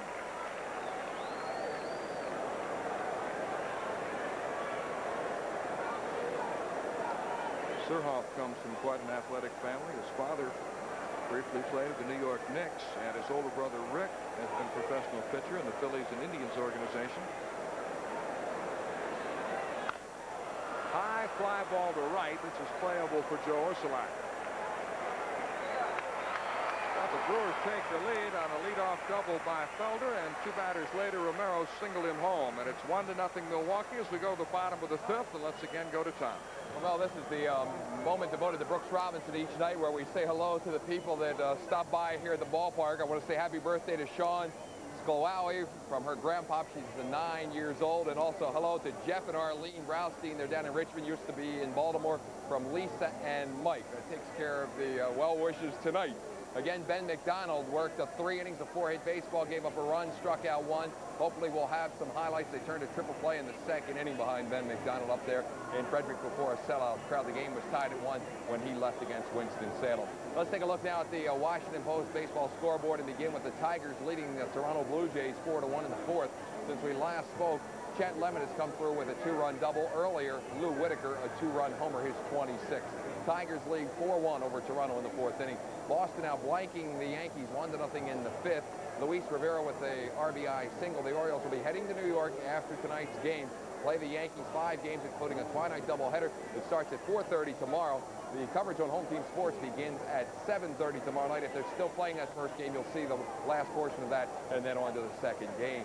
Seattle 2, Cleveland 1. That game now in the 5th inning. Jeffrey Leonard with a run-scoring fly ball. Oakland leads the West by 2 over California. They're scoreless with Texas in the 1st. California trying to pick up some ground, has a 1-0 advantage over the Royals. The Royals are hot right now. They've won 8 games in a row. That game's in the 1st inning. And Minnesota 3, Chicago nothing in the 2nd. In the National League Cup of the Finals, Cincinnati beating Chicago 8-5.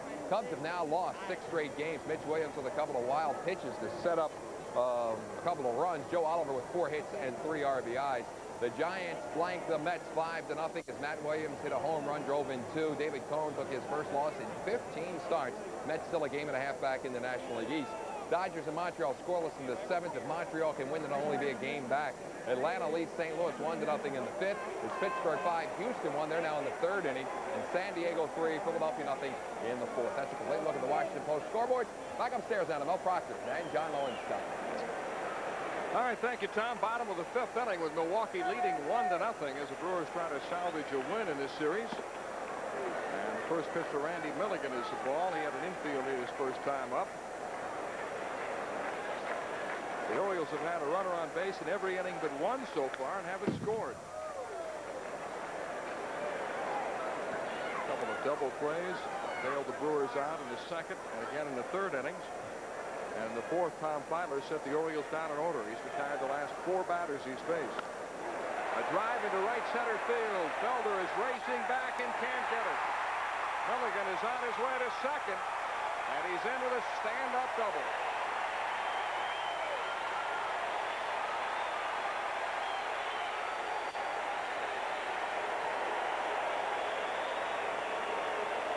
Well, you watch the flight of this ball. You know, we can't track Felder's reaction in right, but it didn't look like he ran after the ball quickly initially.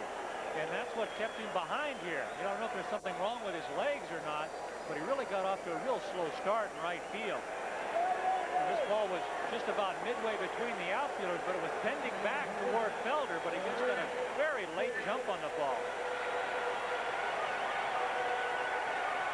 Milligan leads off the 5th with a double. He's 2 for 2 tonight. The batter is Larry Sheets. Ball 1 to Larry. You can see Filer work him away. Larry's got to try to pull the ball on the right side and get that runner over to 3rd. Not the situation where you'd expect him to bunt because he almost never bunts. Very good, Coach. He doesn't have a sacrifice this year. Filer wants him to hit the ball the other way if he's going to put the bat on the ball. 1 ball, 1 strike. Larry looped the base hit into center field in the 2nd and then got jammed and hit the ball off his hands.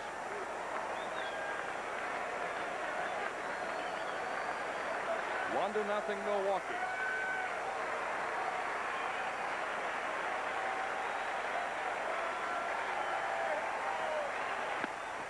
Two balls and 1 strike. You can't make a better pitch than that. You know, it was just off the plate. And he was hoping that the batter would be swinging. And he hit the glove. It's right where O'Brien wanted him to throw the ball. Charlie is very active behind the plate, which means he engages the umpire in constant conversation, it looks like. You, as a catcher, you want those kinds of pitches.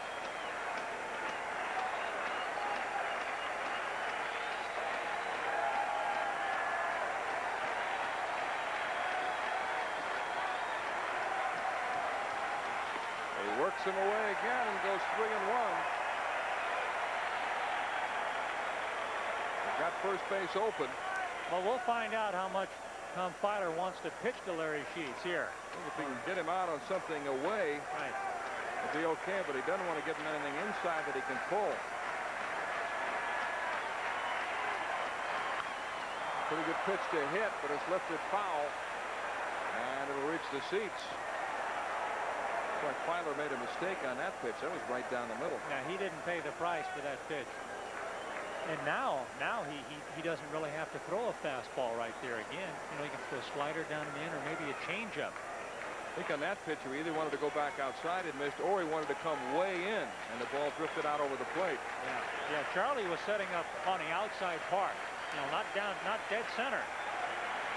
But you can't always throw it where you want to. Now he sets up outside. And a ground ball foul up the first base line.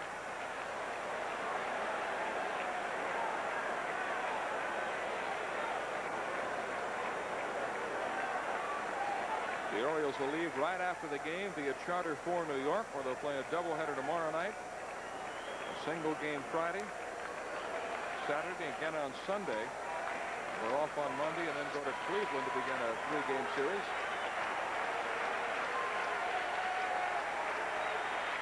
There goes Milligan, and Sheets lines it foul. Randy had third base stolen.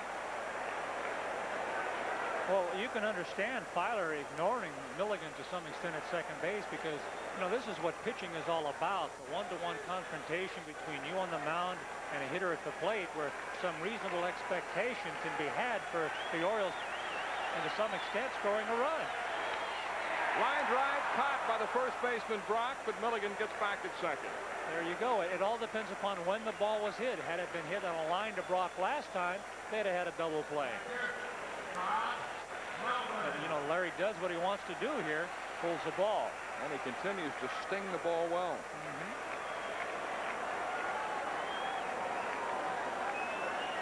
Bob Melvin came up with runners at first and second in the second inning, hit a sinking liner to right. Mike Felder raced in, caught the ball off his shoe tops, and threw to first to double up Sheets to end the inning.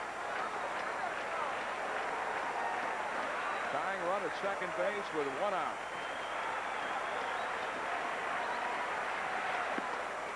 Strike 1.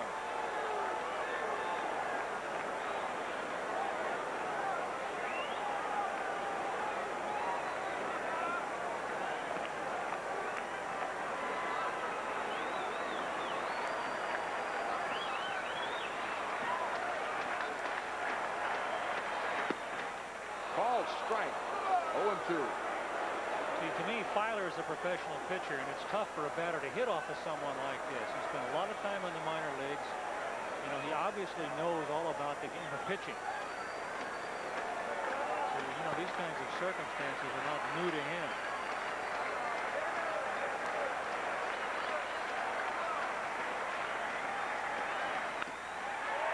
One hopper to the shortstop, Proctor, over to first for the second out. So the Orioles had a runner at second base and nobody out. Now there are 2 gone.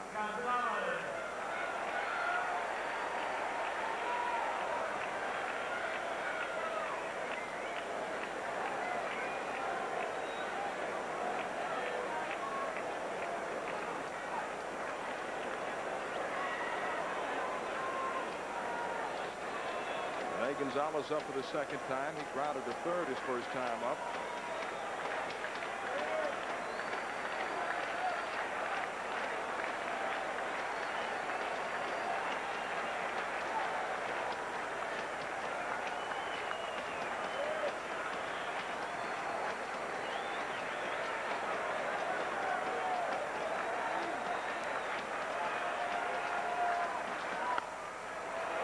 Ball to third. Surhoff across to first. The Brewers get out of the inning as the Orioles leave the tying run at second. No runs, 1 hit, and 1 man left at the end of 5. Milwaukee has a 1-0 lead. When it's time to put an ad in the Yellow Pages, why do most advertisers use the C&P telephone Yellow Pages? Because the book to be in is the book most people look in. The genuine C&P telephone Yellow Pages. The book that's been matching more people to more services for over 100 years. No wonder it's called The Matchmaker.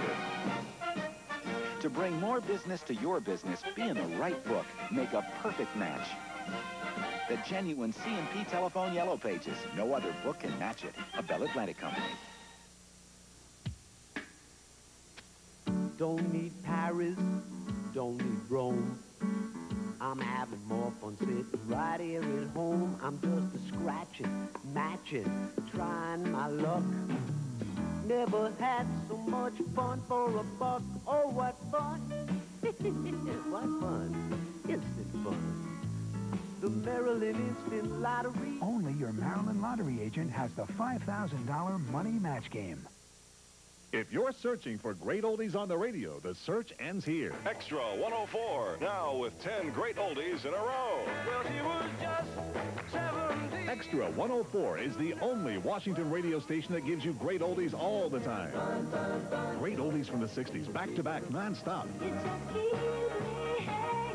So, for your favorite oldies anytime, remember, set a button on your radio to 104.1 FM. Extra 104, great oldies all the time.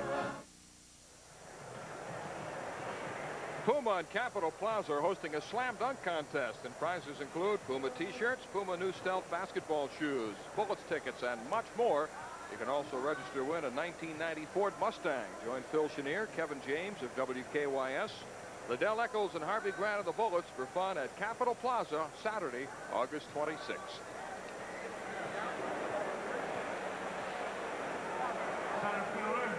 Robin Yount, Greg Brock, and Charlie O'Brien for the Brewers in the 6th inning. Milwaukee leading 1-0. Mike Felder doubled to open the 5th inning. And then 3 batters later, Ed Romero singled him home, and that's the only run of the game so far. And it's shaping up as a typical hard luck outing for Bob Milwaukee. Robin Yount is fouled to first and flied to center. Ball 1 to Rockin' Robin. Bob Milwaukee has worked 8 or more innings 10 times, but is 4-2 with 4 no decisions. That's a tip-off of the kind of luck he's had. 2-0 to Yount.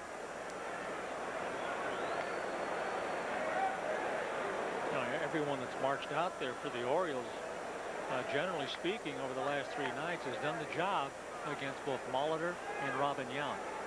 And you can't ask for more than that to keep his club in check. Bouncer up the middle. Rene Gonzalez backhands it. Off balance throw is in time. An outstanding play. Yount runs very well, but Gonzalez was able to get him. You know, again, I reiterate, you know, defensively, they might not be missing a thing, not be skipping a beat by having Gonzalez at that position at second base, even as accomplished as Billy Ripken is, because Gonzalez can make all those plays too. And, you know, this is the real tester right here. Running across your body, coming across the second base bag and behind it. Greg Brock has walked and doubled, and he fouls the first pitch back.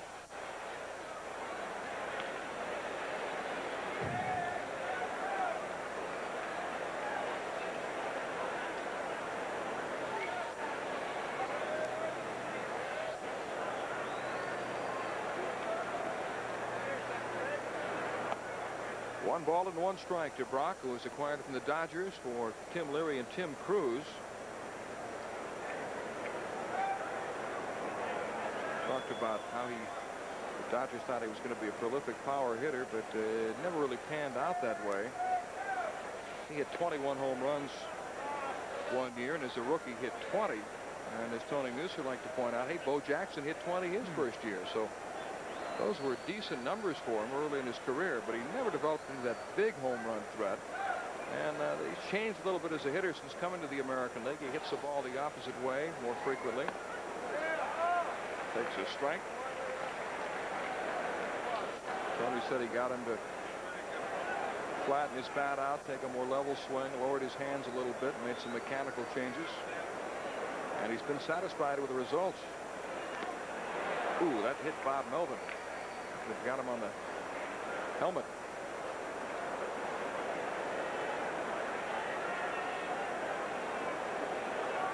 Yeah, if you're going to catch, then you're going to get hit by the ball. You know, it's quite apparent. It's going to happen. On the knee. Right off the top of the left knee. And that can sting for a little while. It makes you wobbly-legged. The first base is primarily an offensive position, and the Brewers need Greg Brock to produce the runs. He skies it high in the air to shallow left center. Phil Bradley racing in and taking charge. 2 outs. even as well as Tom Filer is pitching, you know, you begin to feel a little uneasy as you march into the late innings of a game with only a 1-run lead. For Bob Malachi, it must seem like a bad dream. He's seen this too often. Frequently, when he pitches well, the Orioles don't seem to score any runs for him. Charlie O'Brien is 0 for 1. He flied to center and has also laid down a sacrifice bunt.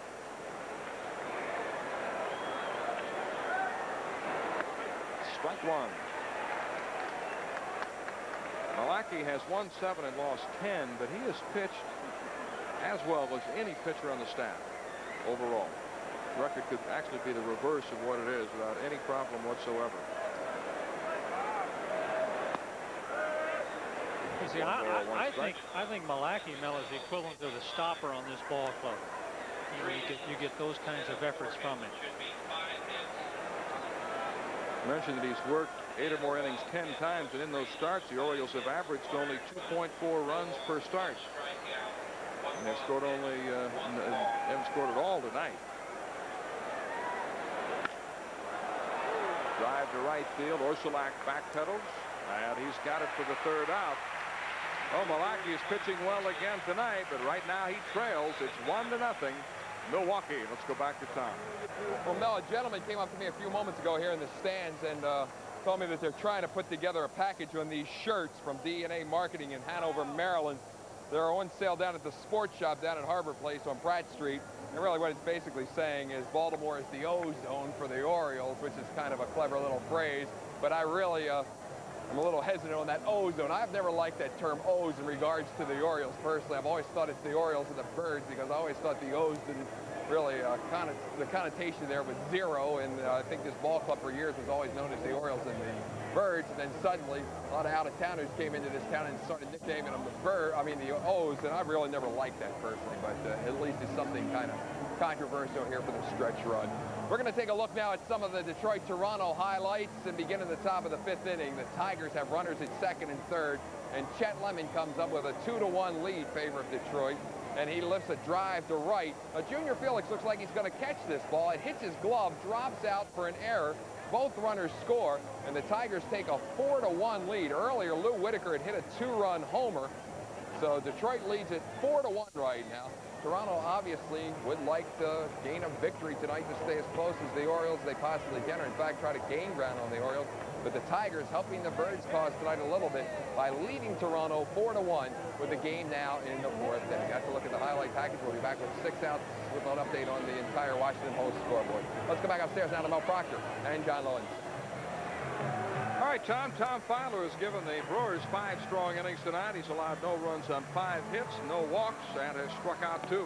If Tommy gives him this kind of pitching from here on out, Mel, I'm firmly convinced that we're going to see this 89 campaign unfold for good in the final week of the season. It's unlikely from what I've been witness to, from what we've been witness to, that either of the top 3 clubs in the East will unravel before then.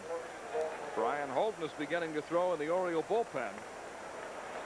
Third baseman, Tim Hewlett. During the usage of this 4-man rotation, pitchers working on 3 days rest for the Orioles, the starters have been surprisingly strong. Jeff Fowler went the distance in pitching a shutout. Dave Johnson went 9 last night. 0-1 to Tim Hewlett, who singled his first time up in his first at bat as an Oriole. 1 ball, 1 strike. Hewlett has had some decent years in the big leagues. With the White Sox in 1985, he hit .268, and the next year in '86, he hit 17 home runs. So he's got a little pop. 2-1.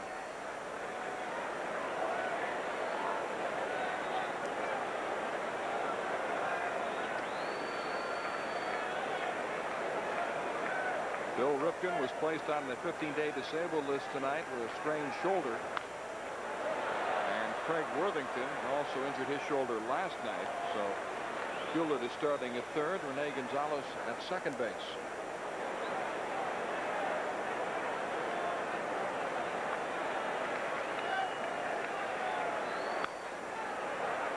If you're a good utility man, you can stay around this game for a long time. A guy like Ed Romero is an example of that. I believe that if you're a good part-time player, You're not making a lot of money. You can play the game a long time. Popped up. Greg Brock digging hard, and he's got room. 1 out. Well, some early hits and runs were really all the Birds needed last night. And when an opposing team has their horse on the mound like the Brewers did last night with Chris Bosio, it's preferable to score as many as possible quickly in any moment of weakness. But we've not seen many moments of weakness from Tom Filer on the mound. Bosio gave up 4 runs in the first 2 innings, but nothing after that, and wound up losing 4-2.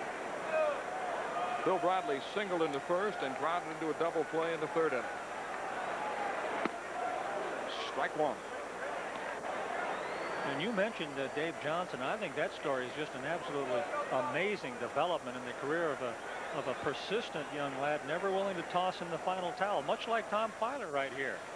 Neither overbearing nor overpowering. He just knows how to win. Slow bouncer to 3rd, and it's a foul ball. And Johnson has been a catalyst for this Orioles staff, and you know that could be what the Brewers are going to see too here from Tom Filer. Filer's case is a little different than Dave Johnson's, though. He had one outstanding year with Toronto when he went 7-0. Johnson really had nothing more than a cup of coffee one year. I think 5 relief appearances with the Pirates. Yeah. His only previous taste of big league action, but he's been incredible. 3 complete games in 5 starts, and 3 in his last 4. Named American League Player of the Week. Must feel like Cinderella waiting for midnight to strike. So far, the slipper fits. Well, the clock has come to a halt. 1 ball, 2 strikes to Phil Bradley. We're in the bottom of the 6th with the Brewers leading 1-0.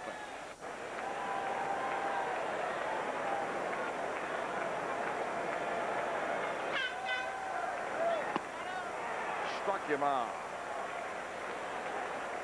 It's Filer's 3rd strikeout and his first since the 1st inning. Well, you're really seeing witness tonight how good pitching can bring any kind of offense to a screeching halt. And he's done it with that fastball, a little slider that nicks the outside part of the plate, and just a seemingly very occasional changeup. Stan Jefferson 0 for 2. He struck out and grounded to first. Something that you've talked about on so many occasions, Mel, is location, the name of the game of pitching. Grounded to second. Ed Romero makes the play, and the Orioles go quietly in the 6th inning. It's still 1-0 Milwaukee, and this is the Home Team Sports Cable Network.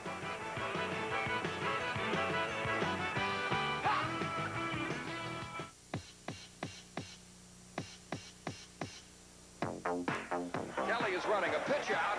Melvin's throw to second, and they got it. Line drive, caught by Bill Ripken.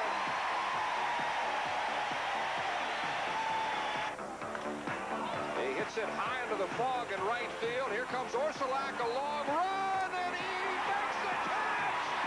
Unbelievable! Brady is running. Steinbach's throw. Not in time. The Orioles steal another one. Bouncer over Weston's head. Here comes Bill Ripken. A great play. Got him!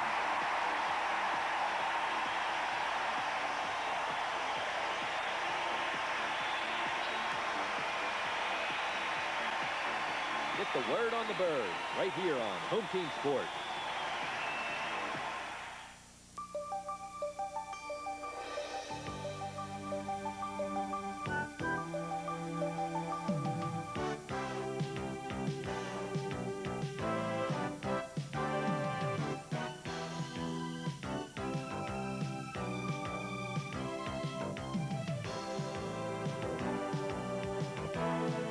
Save this week on the freshest values in town. It's always sunshine fresh in the produce department at Giant.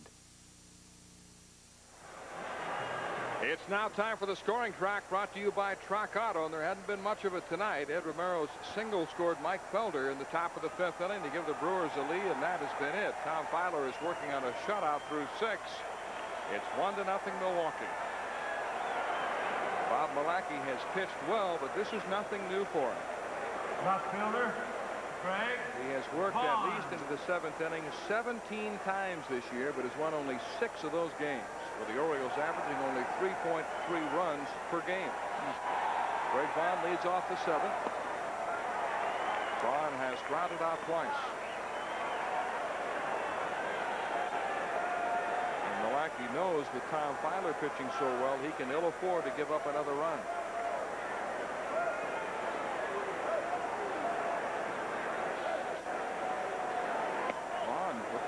To bunt. 1 ball, 1 strike. Well, anything to make something happen here. You know, both pitchers have only given up 5 hits. So both teams have been short of base runners. Breaking ball that hangs upstairs, and it's 2-1 to Vaughn, who was named American Association Player of the Month for both June and July with Denver. He set a Denver record with 9 RBIs in 1 game against Scranton. He hit for the cycle in that game. 3-1.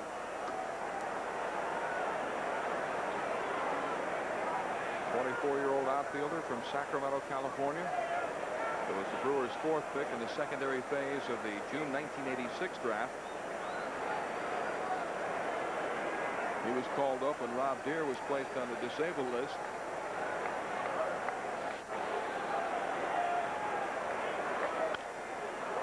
Well hit to deep right field. Back goes Orsolak to the warning track, and he's got it. They're hoping that Vaughn can replace the instant offense that Rob Deere has provoked this season. You know, when you hit 20 to 30 home runs a year and that man goes down, then you miss the instant credibility that Rob Deere can bring to the plate. They'll have to make a move when Deere comes off the disabled list this weekend. Somebody's going to have to go to make room for him.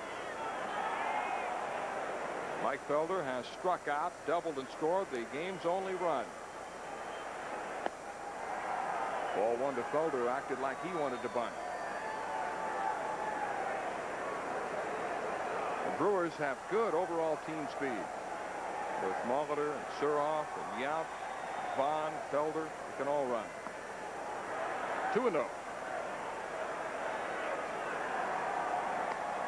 1 run, 5 hits, no errors for Milwaukee. No runs, 5 hits, no errors for the Orioles. John, we want to say hello to Rich Justice, who normally covers the team, or does cover the team for the Washington Post. He has a night off. He's watching the game at home tonight on Home Team Sports. So gave him a night off? Rich and Marty. Here comes Stan Jefferson, but Cal Ripken calls him off. Well, you saw Richard's spiked haircut the last few days, and it looks good on him. It's let's see, it's about 2 years removed from style, though. Well, it looks good on him. I think you'd look good with a spiked hair. I might go to that. You're still sporting the Wyatt Earp look. Yeah, that's for the off-season adventures. Man who led 2 lives. Gus Molitor, the batter, with 2 outs, nobody out in the 7th. He's flied to center, grounded to first. Now, what does a reporter do when he covers baseball all season long? Does he go home and watch the game on TV? Yes, that's why we said hello to him. There's a dedicated man. On the corner for a strike, and it's 1-1.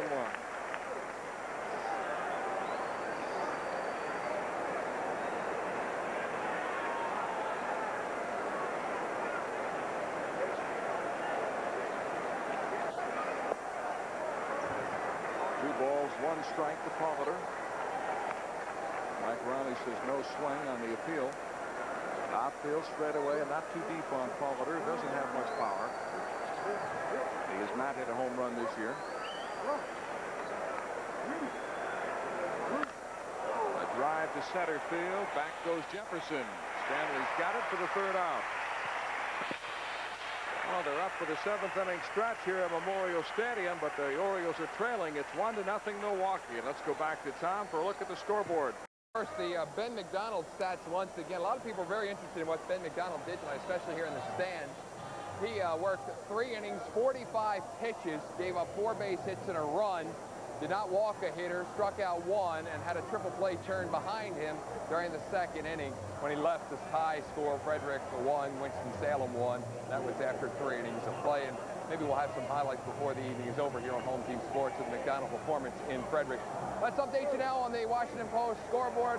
Right now, Detroit and Toronto are tied at 4 in the 5th inning as Fred McGriff and Junior Felix have hit home runs to bring the Blue Jays back from a 4-1 deficit. Earlier, Lou Whitaker hit a 2-run homer. Jet Lemon drove in 2, or actually plated 2 because of an error in the outfield by Felix, but Felix sort of amended that with a home run, and so did Fred McGriff. 4-4 Toronto and Detroit. They're now in the 5th inning. Nick Osaski and Dewey Evans have homered. Boston leads the Yankees 4-0 in the 7th. Earlier, Luis Rivera had an RBI single. Seattle and Cleveland are tied at 2 in the 6th inning. Jeffrey Leonard a run-scoring fly ball. Texas 2, Oakland nothing. That game now in the 3rd inning. The California Angels are now trailing Kansas City as the Royals bid for their 9th win in a row. That's 2-1 KC in the 2nd inning. And Minnesota 5, Chicago nothing. They're now in the 4th. In the National League, the Cincinnati Reds 8, Cubs 5. The Cubs have lost 6 games in a row, but their lead remains at a game and a half. Joe Oliver 4 hits and 3 RBIs. The Giants stopped the Mets 5-0, so the Mets failed to gain any ground. Matt Williams with a home run and 2 RBIs for the winning San Francisco Giants. Dodgers and Montreal are scoreless in the 8th inning. If the Expos can win, they can pull it within a game of first place.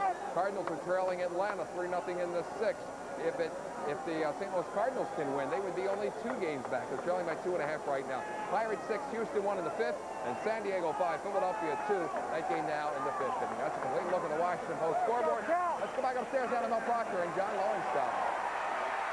All right, Tom, well, it's getting late. We're in the 7th inning, and the Orioles have still not scored a run. The Brewers get up Tony Fossis and Chuck Krim in the bullpen. They are used as a setup man to get to Dan Plesac, and as we get closer and closer to the 8th and 9th inning, it becomes Plesac's turf. And he can really be tough, but right now the stage belongs to Tom Filer, who's scattered 5 hits and leads 1-0. Now, I'm not sure anyone coming out of the bullpen right now could parallel the effort we've seen from Tom Filer. He's retired 6 in a row since giving up a double to Randy Milligan in the 5th. Outside with a fastball, but it's ball 1 to Cal Ripken, who has struck out and flied to right. Glenn Braggs is now in left field for the Brewers. A little better defensive player than is Greg Vaughn as they try to protect the 1-run lead.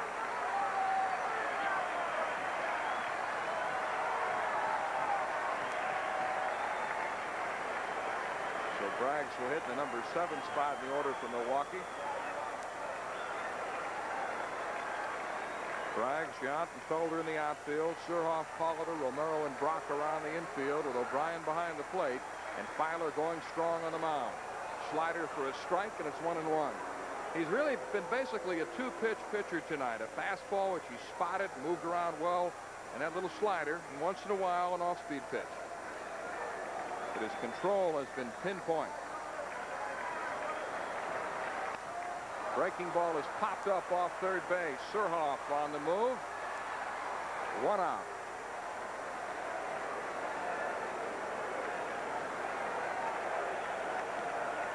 That's 7 in a row retired by Filer, who seems to be getting stronger. Tony Fossis is the left-hander. Chuck Krim, the right-hander.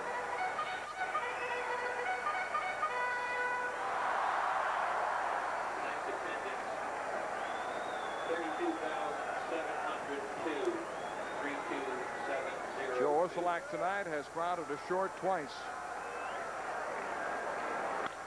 Ground ball up the middle, and it's into right field for a base hit as Romero just missed it.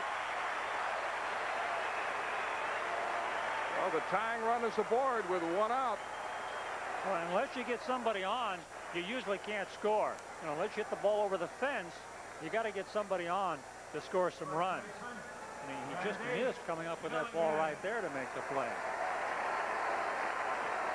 So the only thing that makes a manager uneasy in that other dugout is the fact that if somebody unloads here, then you're behind by a run. Randy Milligan is 2 for 2. He hits a drive into right center field for a base hit. Orsulak is streaking for third. And he'll be held at third base as Milligan goes into second with a double.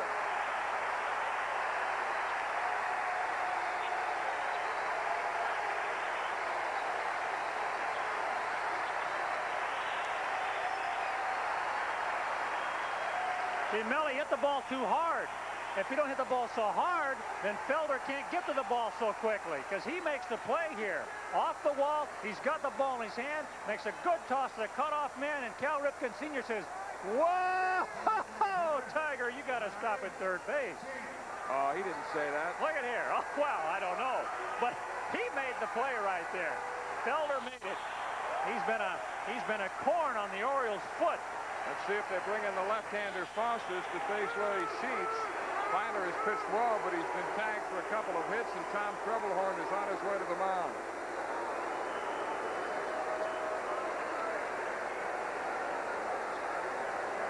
Well, there's just no way you can diplomatically explain to Tom Filer, well, why you have to take him out of the game here. And he might not take him out of the game. He's throwing exceptionally well. He's still got good velocity on his ball. His slider's moving for him. Milligan just took a pitch on the outside part of the plate that time and just drove it up the gap. But until then, he is very much in charge of this game. A fly ball here would tie the score. Orsolak with better than average speed at third base, and Sheets is up there trying to hit the ball in the air. What you should try to do is just try to hit the ball over the fence. You hit the ball with a lot of authority. They're going to put him on. They'll walk him intensely.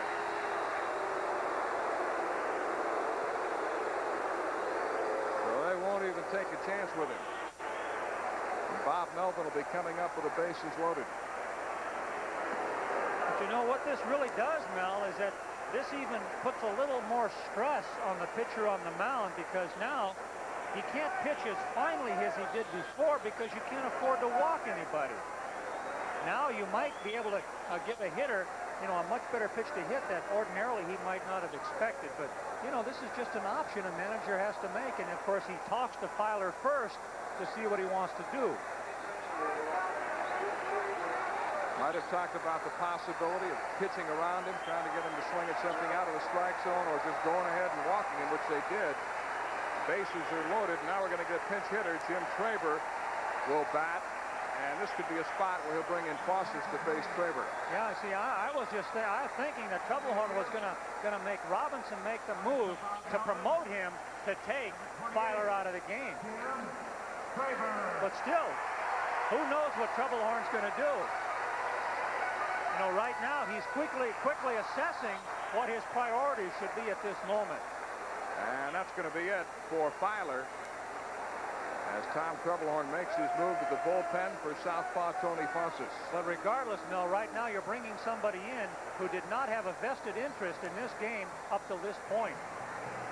So Filer will leave with a 1-0 lead. The bases loaded. And with a new pitcher coming in, let's pause for this message from Precision Tune. I don't ask for much, do I? Little gas, little oil, an occasional tune-up. I mean, look at me. My plugs don't have that old spark.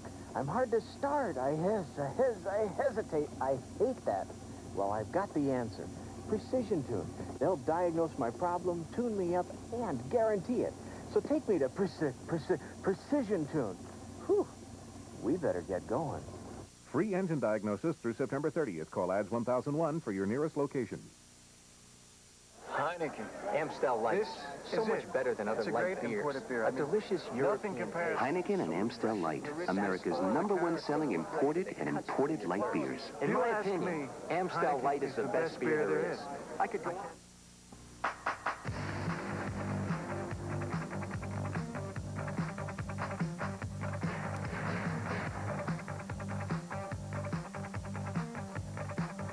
Monday nights at 6:30, tune in to Home Team Sports for the Washington Post Sports Talk, a weekly program featuring Washington Post sports columnists and guests, plus interviews with fans on the street about the hot topics in sports. Every Monday night at 6:30, it's the Washington Post Sports Talk. Ode to Track Auto, a poem by Dwayne F. Snyder. S is for selection, everything from A to Z. C is for convenience, with many stores to serve your auto needs. E is for Track's fine employees, helpful with advice. L is for Track's long-term warranty. Gee, that's nice. P is for those low Track Auto prices. Put them all together, they spell scalp. If you need it, Track's got it. Scalp. It's a word. Track Auto.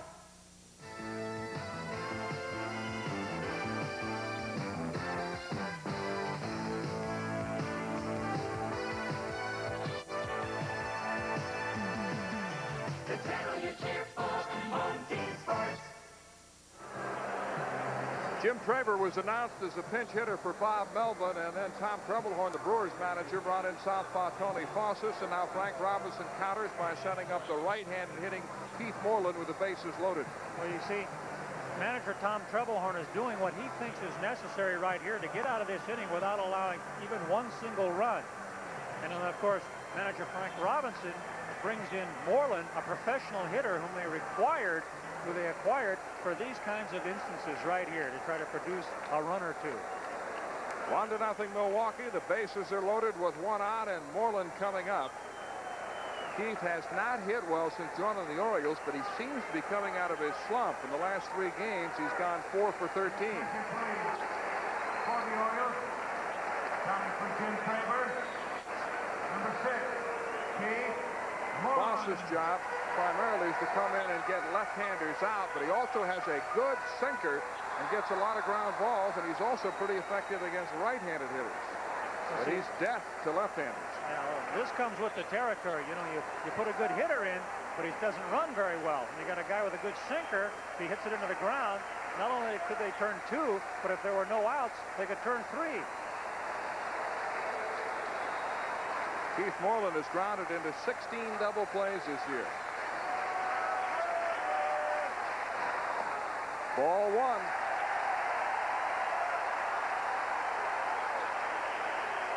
But it can be a grievous situation to pitch into with the bases loaded and only 1 out. A lot of pressure on Fossis to throw strikes.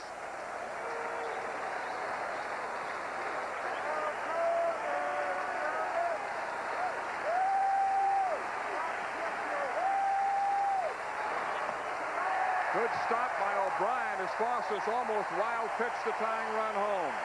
But it's 2-0 to Keith Moreland. Joe Orsulak is at third. Randy Milligan at second. And Larry Sheets at first. 1-0 Milwaukee. You see right there, Mel, he hasn't been able to throw that ball about at the knees there and let it sink a couple of inches. He started it out too low. 30-year-old left-hander from Cuba, Tony Fossis, who throws a sinking fastball and what he calls a slurve.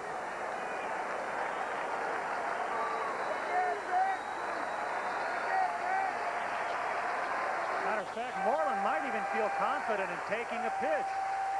He's a much better hitter in this situation with the count in his favor. And he drives it down the left field line. Indeed, Bragg's racing over it. He can't get it. It's a fair ball. Orsulak will score. Milligan is right behind him. Here comes Sheets heading for the plate, and he'll score.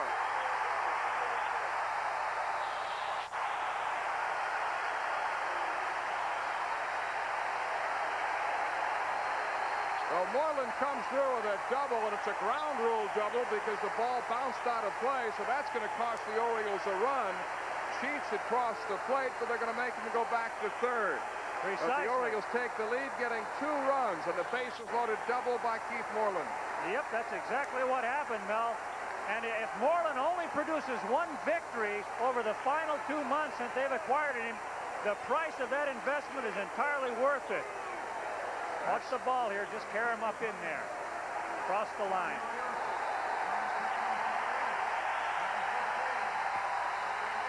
And now Moreland gets a tremendous ovation as he comes off the field.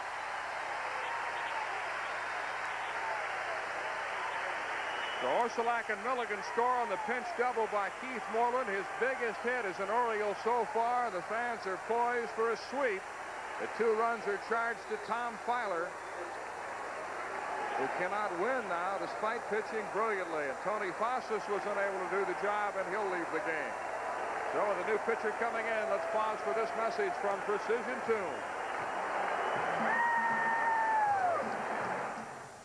I don't ask for much, do I? Little gas, little oil, an occasional tune-up. I mean, look at me. My plugs don't have that old spark. I'm hard to start. I hesitate. I hate that. Well, I've got the answer. Precision Tune. They'll diagnose my problem, tune me up, and guarantee it. So take me to Precision Tune. Whew. We better get going. Free engine diagnosis through September 30th. Call ADS 1001 for your nearest location. Over its life, a Motorcraft battery delivers enough energy to light up a small park, like Candlestick Park. Shouldn't you install that peace of mind? Motorcraft quality parts from Ford. Motorcraft tested tough batteries have the cranking power you need for 40, 50, or 60 months. And now through August 31st, get up to $10 cash back on Motorcraft tested tough batteries from your participating Ford, Lincoln, and Mercury dealer. Check your local newspaper for details. The all-new 1990 Subaru Legacy has more impressive standard features than the Camry or Accord. Now, to make room for the Legacy, Subaru is clearing out its 89s. With $1,000 back on 89 sedans, $1,000 back on 89 three-doors, $1,000 back on wagons, $3,000 back on XT, $1,000 back on Justy. With all that cash back standard, you can raise your standard of living. Raise your standard of living. See your Subaru dealer. This summer, some amazing things will come from out of the blue. The Blue Valpak envelope. During the Valpak Out of the Blue Instant Winter Game, you'll be able to win prizes instantly. Like free week-long cruises aboard the SS Costa Riviera, round-trip tickets for 2 aboard American Airlines, and lots of other great prizes. Look for details and valuable coupons in the Blue Valpak envelope. And get packing. Valpak, we're America's favorite mail.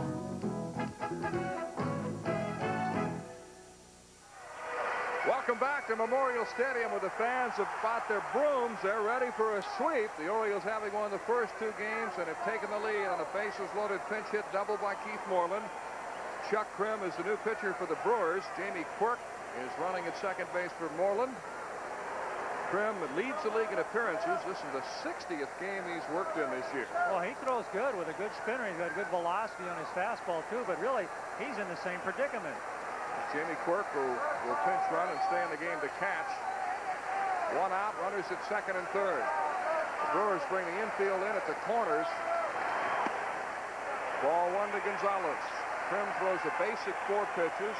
Sinking fastball, curve, slider, and changeup. Good control, and he's really been pitching well. Very durable. In fact, Chuck Hardenstein says he could pitch almost every day. The Orioles will sometimes squeeze with the Gonzalez at the plate. He takes a strike. They've done it a couple of times this year. I'd like to see him continue to let this inning unfold. You know, they've recaptured the lead, and maybe just a kind of a flare here over a drawn-up infield could produce 2 more runs.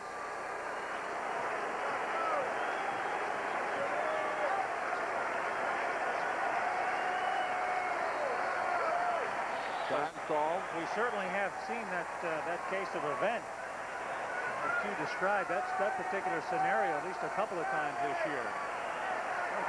A slow runner at third base and Larry Sheets. Way outside. 2-1. With 1 out, Joe Orsulak got it started with a single. Randy Milligan doubled his 3rd hit of the game. Sheets was walked intentionally. And then Keith Moreland delivered with a pinch hit ground rule double to drive in 2 runs and give the Orioles the lead.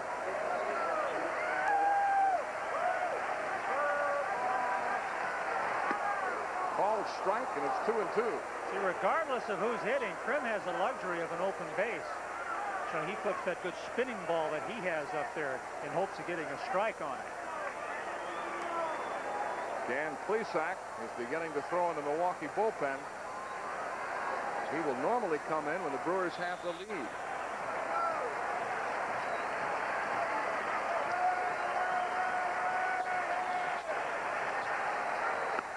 Ground ball in the left field for a base hit. Sheets will score. And Quirk goes to third. It's 3-1.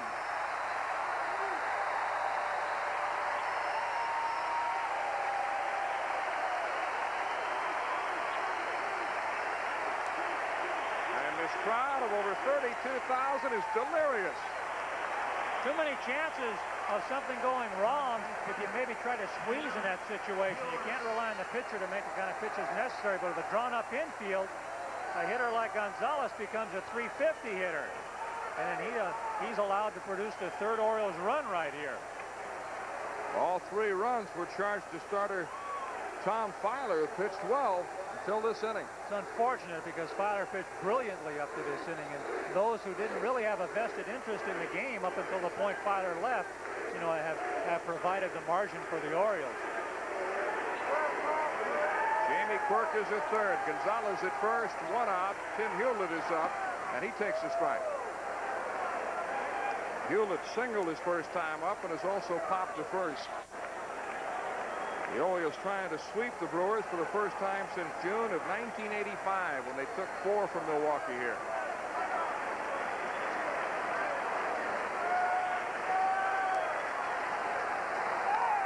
Hit foul out of play, and it's 0-2.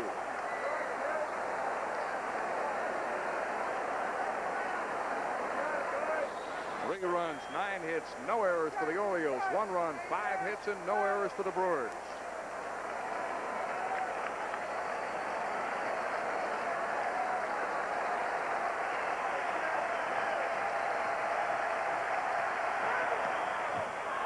Strike 3 call.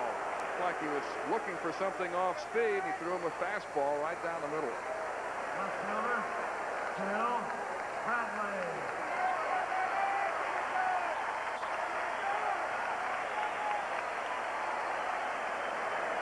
And with 2 down, that'll bring up Phil Bradley, the 8th hitter to come up in this inning. Phil is 1 for 3 tonight. He singled, grounded into a double play, and struck out. 3-1 Orioles. Bottom of the 7th.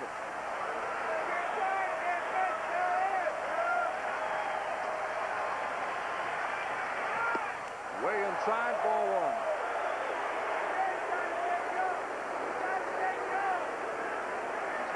Chuck Krem, who played collegiately at the University of Hawaii, one of 3 former University of Hawaii Rainbows on this team. Glenn Braggs and Joey Meyer also played for the Rainbows.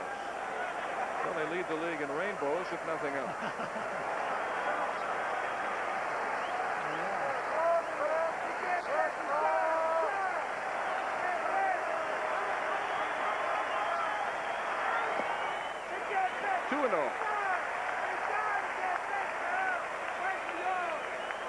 Jamie Quirk at third base. Rene Gonzalez being held at first by Greg Brock, and Greg Olson watching from the bullpen.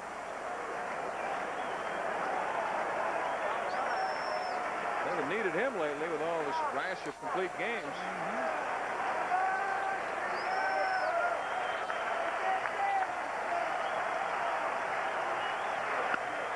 High fly ball to straightaway center field. Back goes Robin Yount. And that ends the inning. As the Orioles rally as they get 3 runs on 4 hits, 2 men left on base. At the end of 7, they now lead the Brewers 3-1.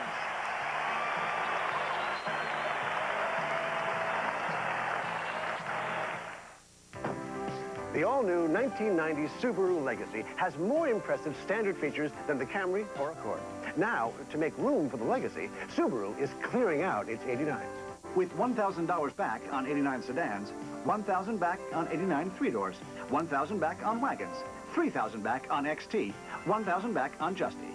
With all that cash back standard, you can raise your standard of living. Raise your standard of living. See your Subaru dealer. Really do need an understanding of all sides of an issue.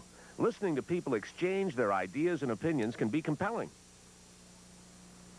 The discussion is often spirited, even emotional, but I always try to be fair. It's interesting information. If you really want to stay on top of what's going on in the world, you have to listen. Every great city has one great radio station. Listen to Radio 11, WBAL.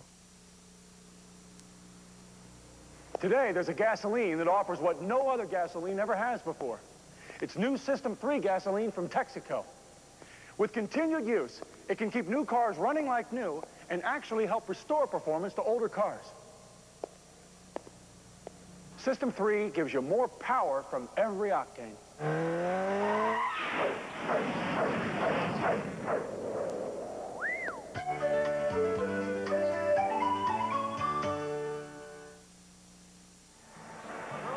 You could be an instant winner with the Out of the Blue sweepstakes featured in the blue Valpak envelope arriving in your mailbox soon.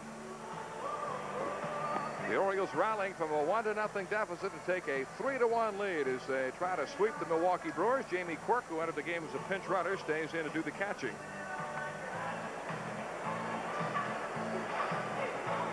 Well, the Orioles have given Bob Malacky the lead, and he seems to be getting stronger as the game moves into the late innings.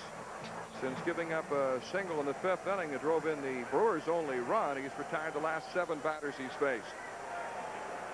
Well, this 4-man rotation is really agreeing with these young pitchers, John. Exactly. Even though Frank Robinson has gone to the 4-man rotation out of desperation, in my opinion, I bet he didn't think it would produce the kind of results we've seen. It appears the lads are entertained by the move. I should say, Ballard with a shutout 2 nights ago. Dave Johnson with a complete game victory last night. And in 5 games pitched with the 4-man rotation, they've gone 4-1 with 2 shutouts and 2 complete games, 3 complete games. Paul Molitor leading off the 8th inning. He had an infield hit in the 3rd, has also struck out and flied to right. Ball 1. You can see him slide his hands up the bat. He will bunt for a base hit. He's a good bunter.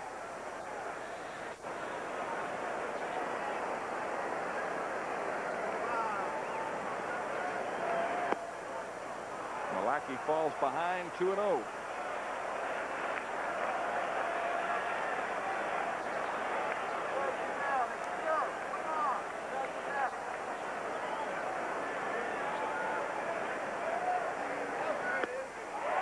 Called strike. 2-1 to Paul Molitor. To me, Mel, what might have been overlooked last inning was the fact that the job that Krim did on Hewlett at the plate. He got him looking in a 1st and 3rd situation with less than 2 outs. Now, if Milwaukee gets a man on base, they could be in a position where they could tie the game up with a homer. And Malacky goes 3-1 to Paul Molitor. If Molitor gets on, that would bring the tying run to the plate.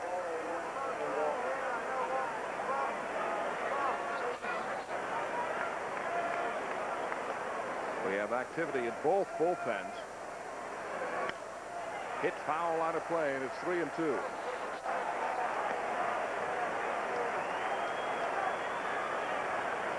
Kevin Hickey and Mark Williamson are throwing in the Oriole bullpen. Dan Plesac was up in Milwaukee's bullpen. Looks like he stopped throwing. They got a right-hander up now.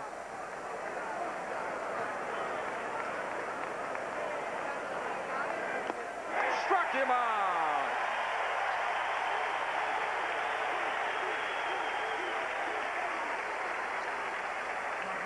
The hitter, blaze it right by him. You have to challenge him. You can't walk him. You've got to make him earn the right to first base or beyond. Jamie Navarro is up in the Brewer bullpen, and Dan Plesac has resumed throwing. That's the 3rd strikeout for Bob Malacky as he punches out Molitor. And here's Ed Romero, who drove in the only Brewer run with a single in the 5th inning. That scored Mike Felder, who had led off with a double. Hit foul out of play. Well, that's 8 in a row retired by Bob Malacky, the big bird. I would think as much adversity as he's seen during the course of the year, not having many runs scored for him in many instances, that he would have gotten his 2nd win seeing that 3 spot go up in the bottom of the 7th.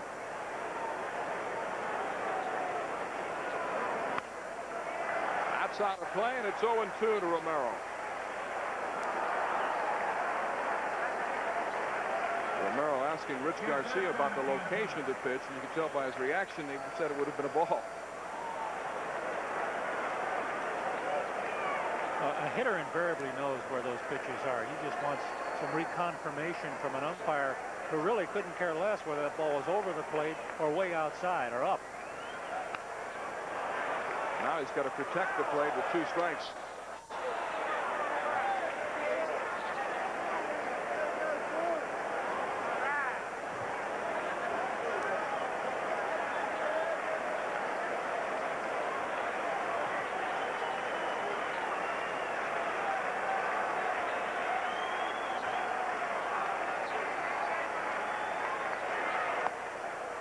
Low.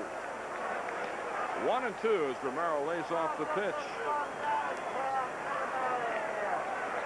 Orioles 3, Brewers 1.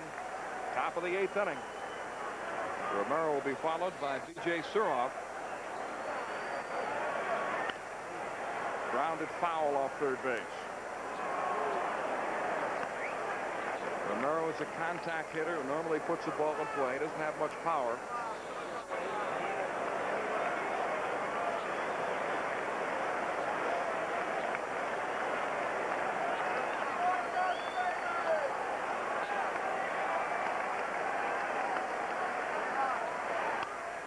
Line back through the middle for a base hit, and he also almost took Malaki's head off. So Romero is 2 for 4, and that'll bring the tying run to the plate. And in addition to that, it looked like he almost caught it. No, he sees it. He's got time. And, oh, it just grazes off the glove and just misses his hat at the same time. He wasn't completely squared up on his follow-through. He might have had that ball. He had his body twisted to one side.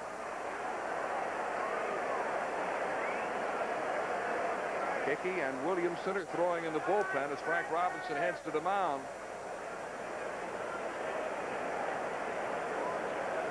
Frank has seen this situation all too many times with Williamson and Hickey obviously ready in the bullpen. Frank has taken him out in some sticky situations. Sometimes it's worked out, sometimes it hasn't. This time he's going to stay with it. Yeah, for the most part it hasn't, and I'll bet you that's entered into Frank's decision right here. Well, Tom Trevelhorn took Filer out of the game. That didn't work out as Fossas gave up that big pinch hit double to Keith Moreland.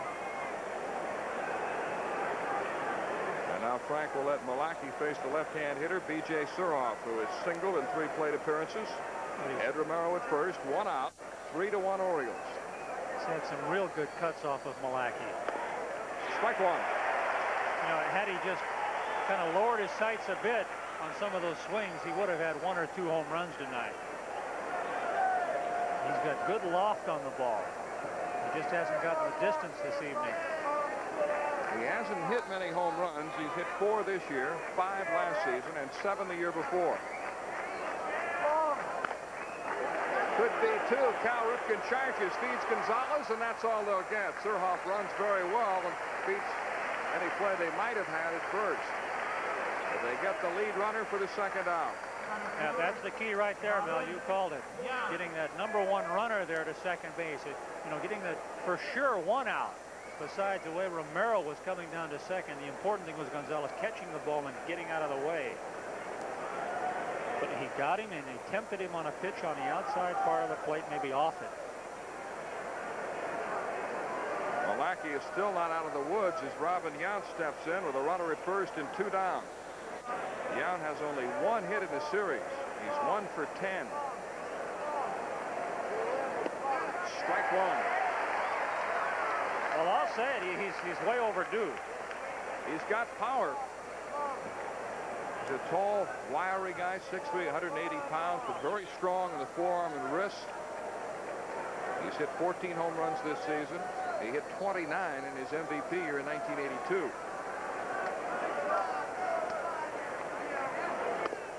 And Malaki backs him off the plate. 1 ball, 1 strike.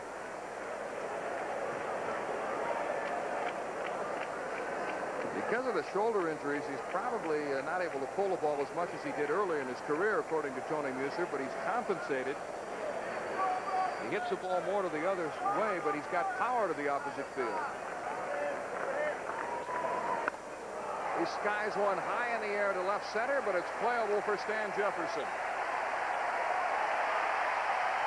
So it's on to the bottom of the 8th inning with the Orioles leading Milwaukee 3-1.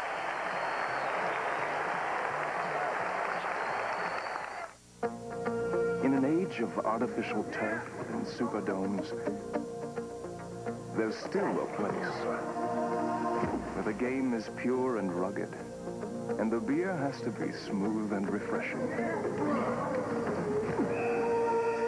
Introducing Guinness Gold, the golden lager beer that's as uncompromising as the people who drink it. Guinness Gold. Now there's a Guinness for everyone. Over its life, a Motorcraft battery delivers enough energy to light up a small park, like Candlestick Park. Shouldn't you install that peace of mind Motorcraft quality parts from Ford. Motorcraft tested tough batteries have the cranking power you need for 40, 50, or 60 months. And now through August 31st, get up to $10 cash back on Motorcraft tested tough batteries from your participating Ford, Lincoln, and Mercury dealer. Check your local newspaper for details.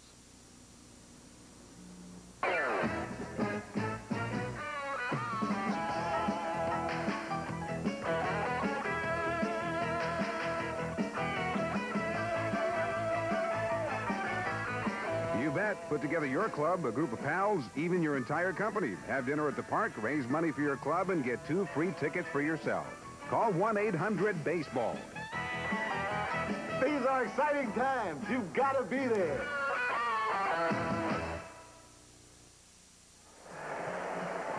Be sure to tune in every Monday as the experts discuss the hottest issues in sports on the Washington Post Sports Talk at 6:30 here on the channel you cheer for, Home Team Sports.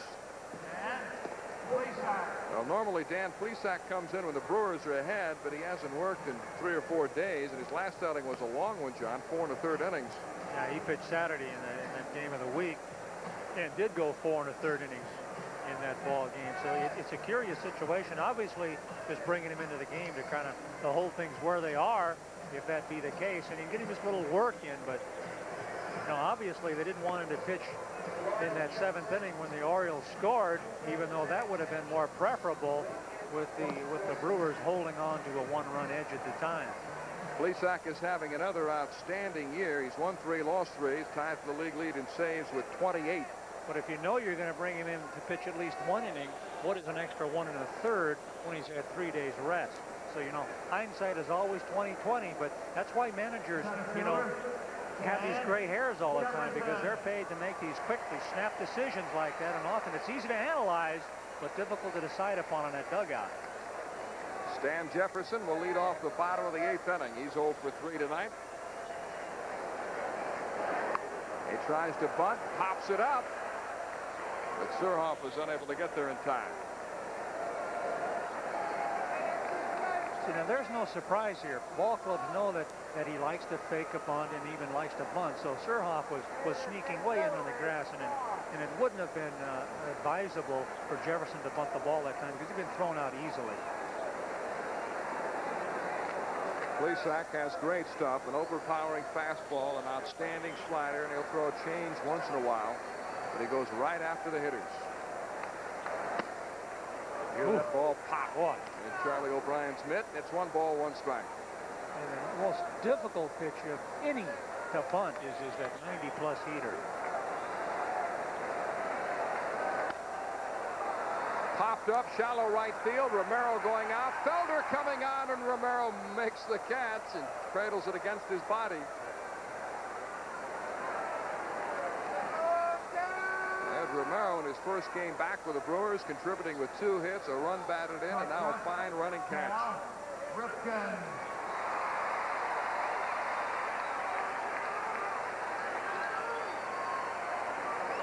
Cal Ripken hitless in 3 plate appearances tonight.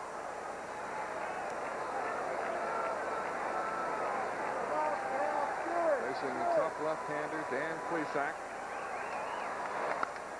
Line to right, Felder in quickly to make the one-handed grab. Well, there he is again. You know, he's been in the right field corner. He's been up behind the second baseman and first baseman in that area right there, that vicinity. He's been in the right center field alley as well. He's been all over the field. But he anticipates real well where balls are going to be hit. And he doesn't play very deep.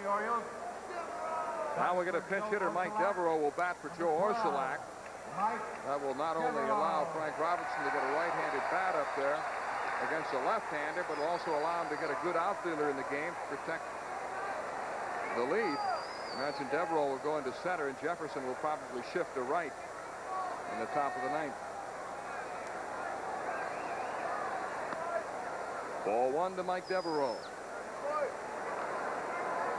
Mike has hit safely in each of his last 4 games. It also puts a guy at the plate who, if he gets on, could steal. 1 ball, 1 strike. His stats are interesting. From the 9th inning on,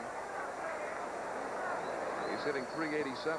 Of course, he's hit those two dramatic home runs to win games. That's right. He's a money player. Going to be around a long time, I think. Handcuffed. 1-2. Plesac with 30 saves last year, 23 the year before. 6'5", 210-pounder. Played college baseball at North Carolina State.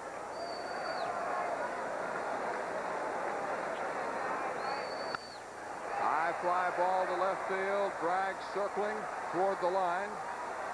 And that ends the inning. So we've completed 8. And the Orioles 3 outs away from sweeping the Milwaukee Brewers. It's 3-1 Orioles. Remember when every song on the radio was your favorite? 105.7 WQSR FM.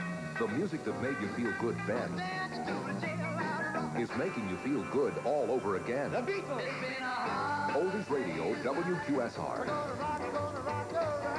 The greatest hits of all time is now the biggest hit in Baltimore. Oldies Radio, 105.7 WQSR. If your kitchen has lost some of its original charm, let Sears replace your old, worn cabinet doors with new doors, adding beauty and value to your home. Dial this toll-free number now to arrange a free, no-obligation inspection of your kitchen cabinets and learn how a knowledgeable representative can help you select the style and rich tones perfect for your home. Call now to see how easy it is to have Sears install new cabinet doors and finishing on your old wood or metal cabinets. Sears, your money's worth and a whole lot more. All-Star Dodge has hundreds of trucks and lots of factory incentives that with just $500 down, cash or trade, you can drive an 89 Dodge Dakota for just $138 a month. An 89 full-size D100 pickup is just $167. 89 Caravan with air and automatic is only $269 a month. At All-Star Dodge, we beat credit union, fleet, and buying service prices. All-Star Dodge, Baltimore's #1 Dodge retail dealer. #1, All-Star Dodge, with locations in Baltimore, Hagerstown, Prince Frederick, and Denton.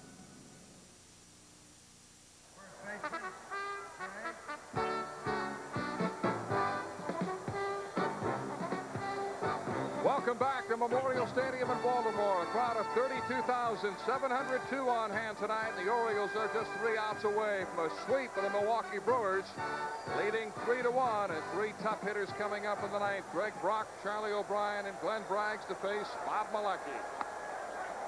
Ball 1 to Brock. Well, after getting only 10 complete games in their first 123 games, the Orioles were on the verge of getting 3 in the last 3 games. Mike Devereaux stays in the game in center field, and Stan Jefferson moves to right. Malecki falls behind, 2-0 on Brock. Brock has walked, doubled, flied to left. Greg Olson is throwing in the Oriole bullpen.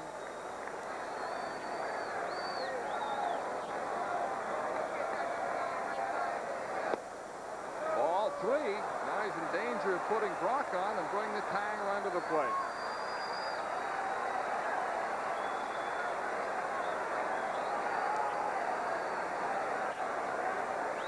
Malecki has walked only 1 batter tonight. He walked Brock in the 2nd inning. Time called.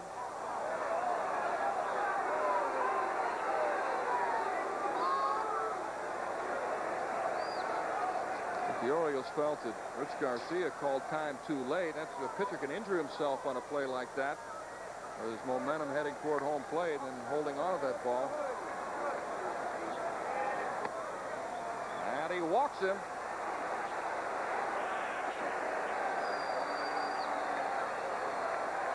See Frank Robinson telling Randy Milligan to hold the runner.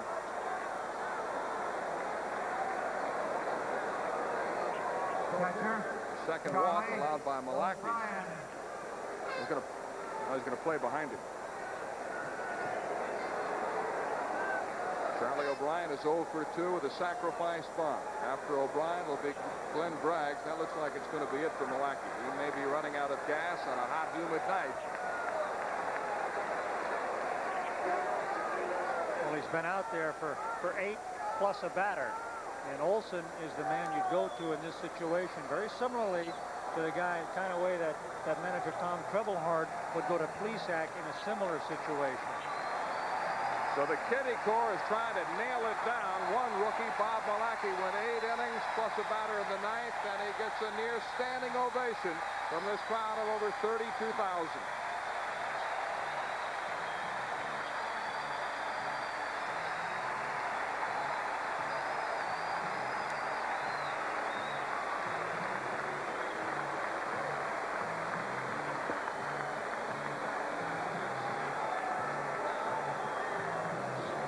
It was a brilliant effort on the part of Malachi.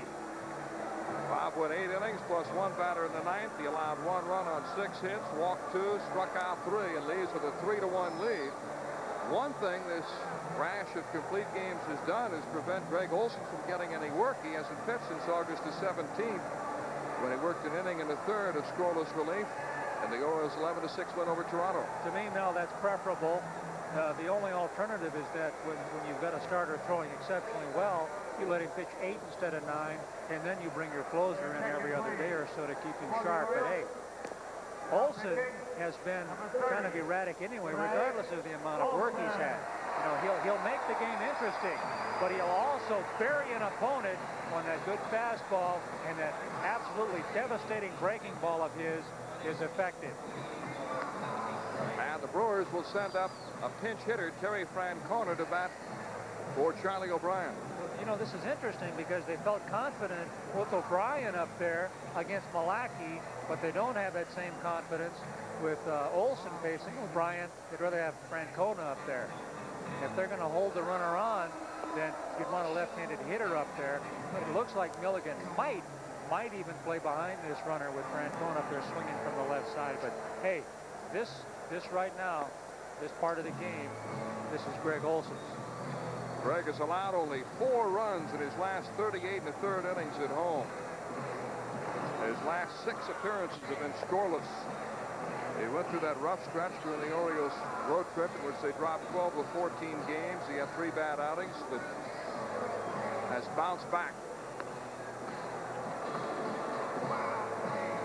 Coming in a save situation, and he needs just 2 saves to become only the 11th Major League rookie all time to get 20 or more saves in a season. A guy like Francona coming up to the plate, you know, he's not likely to hit a home run. He doesn't have that kind of long ball ability, but he's a good contact hitter. Well, Terry Francona will pinch hit. Francona hitting .227, 3 homers, 20 runs batted in.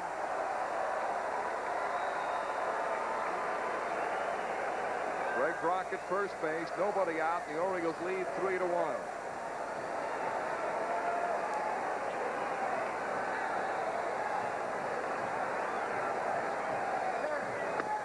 Strike 1 to Francona.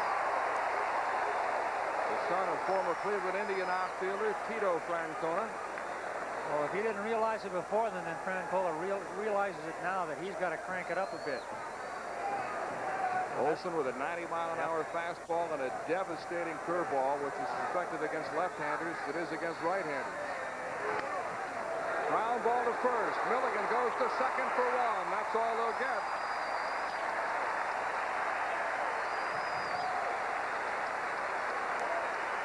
So Brock is forced at second, but Francona reaches on a fielder's choice. See, this looks like an easy play. You know, a little bouncer to the first baseman, but I can't tell you how many times I've seen this play become an erratic adventure because the first baseman hits that runner in the back with a ball.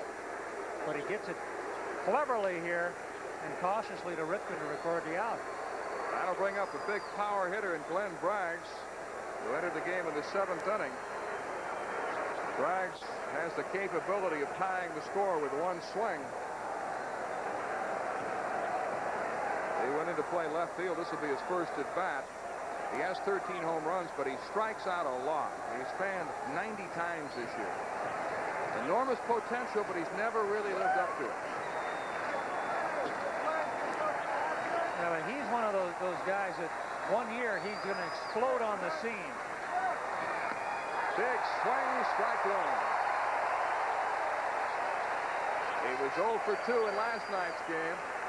Tony Muser was saying one of his problems is he's too tense at the plate. He's just squeezing that bat to death when he's up there. He's trying too hard. He said he's got to learn to relax a little bit. Relax his hands as he gets ready for the pitch to arrive at the plate. But he's got great tools. Big, strong kid.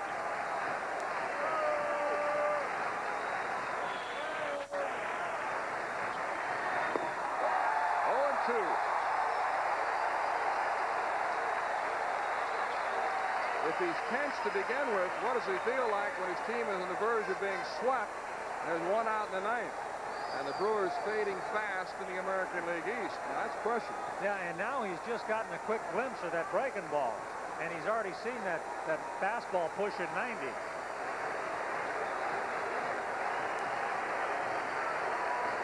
Another breaking ball right here. Just got a piece of it. See how hard he swings, even with 2 strikes. He's not shortening up. He's still swinging for the heels. I like that. I like that approach. Because then you give the impression to the pitcher on the mound that you're all over that breaking ball when really he's hoping he doesn't throw it.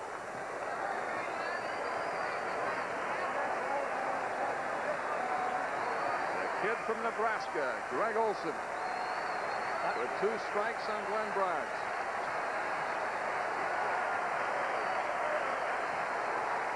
Greg grew up in Nebraska, played college baseball with Auburn. His father is a highly successful high school coach out in Nebraska. I'm sure his dad's watching tonight. He got here earlier this summer to see his son pitch.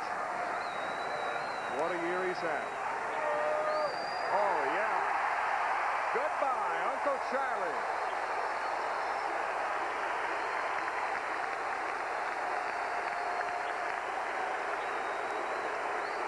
The old equalizer, the hook master comes at him with that hook.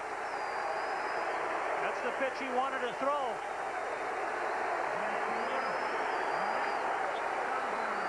Good form. That was a big hitter because Braggs was a guy capable of tying the score. Now brings up Felder, who's a decent hitter, but he's not the threat to hit the ball out of the park. And the Orioles are 1 out away from a sweep.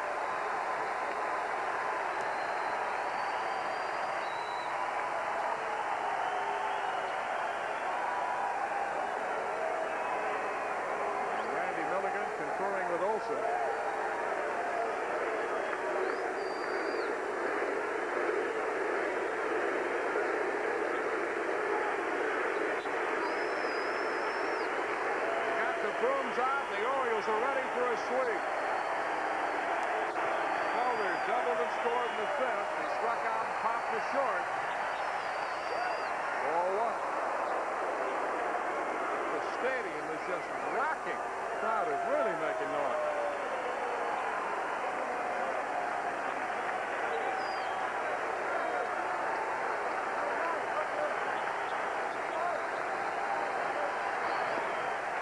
Strike. And it could be good news all the way around if the Orioles win tonight. Toronto is drubbing Detroit 10-4 in the bottom of the 7th inning. So the Orioles could have a 3-game lead. I beg your pardon. They'd have a 2-game lead over Toronto. They could be 3.5 up on the Brewers. Strike 2.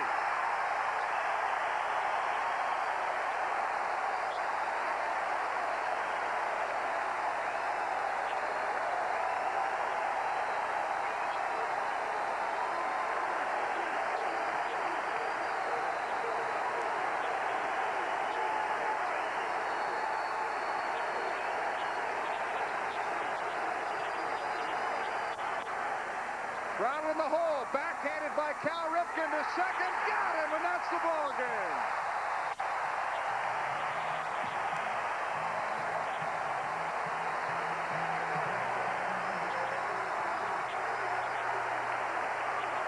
Oh, an outstanding play by Cal Ripken going in the hole and getting the force at second base, and the Orioles have swept the Milwaukee Brewers. The Brewers came to town having won 9 out of 10. Just a half game out, but the Orioles drubbed them 3 times. Cal goes to Gonzalez for the force on Francona to end the game. And the Orioles sweep the Brewers for the first time since 1985. The totals tonight for the Orioles, 3 runs, 9 hits, no errors, and 5 left. For Milwaukee, 1 run, 6 hits, no errors, and 7 left. Bob Malachy, who pitched brilliantly, gets the win. He's now 8-11. Greg Olson picks up his 19th save, and Tom Filer is the loser. He's now 4-2. So the Orioles take 3 from Milwaukee, 5-0, 4-2, and 3-1, and get ready to head for New York. We'll be right back.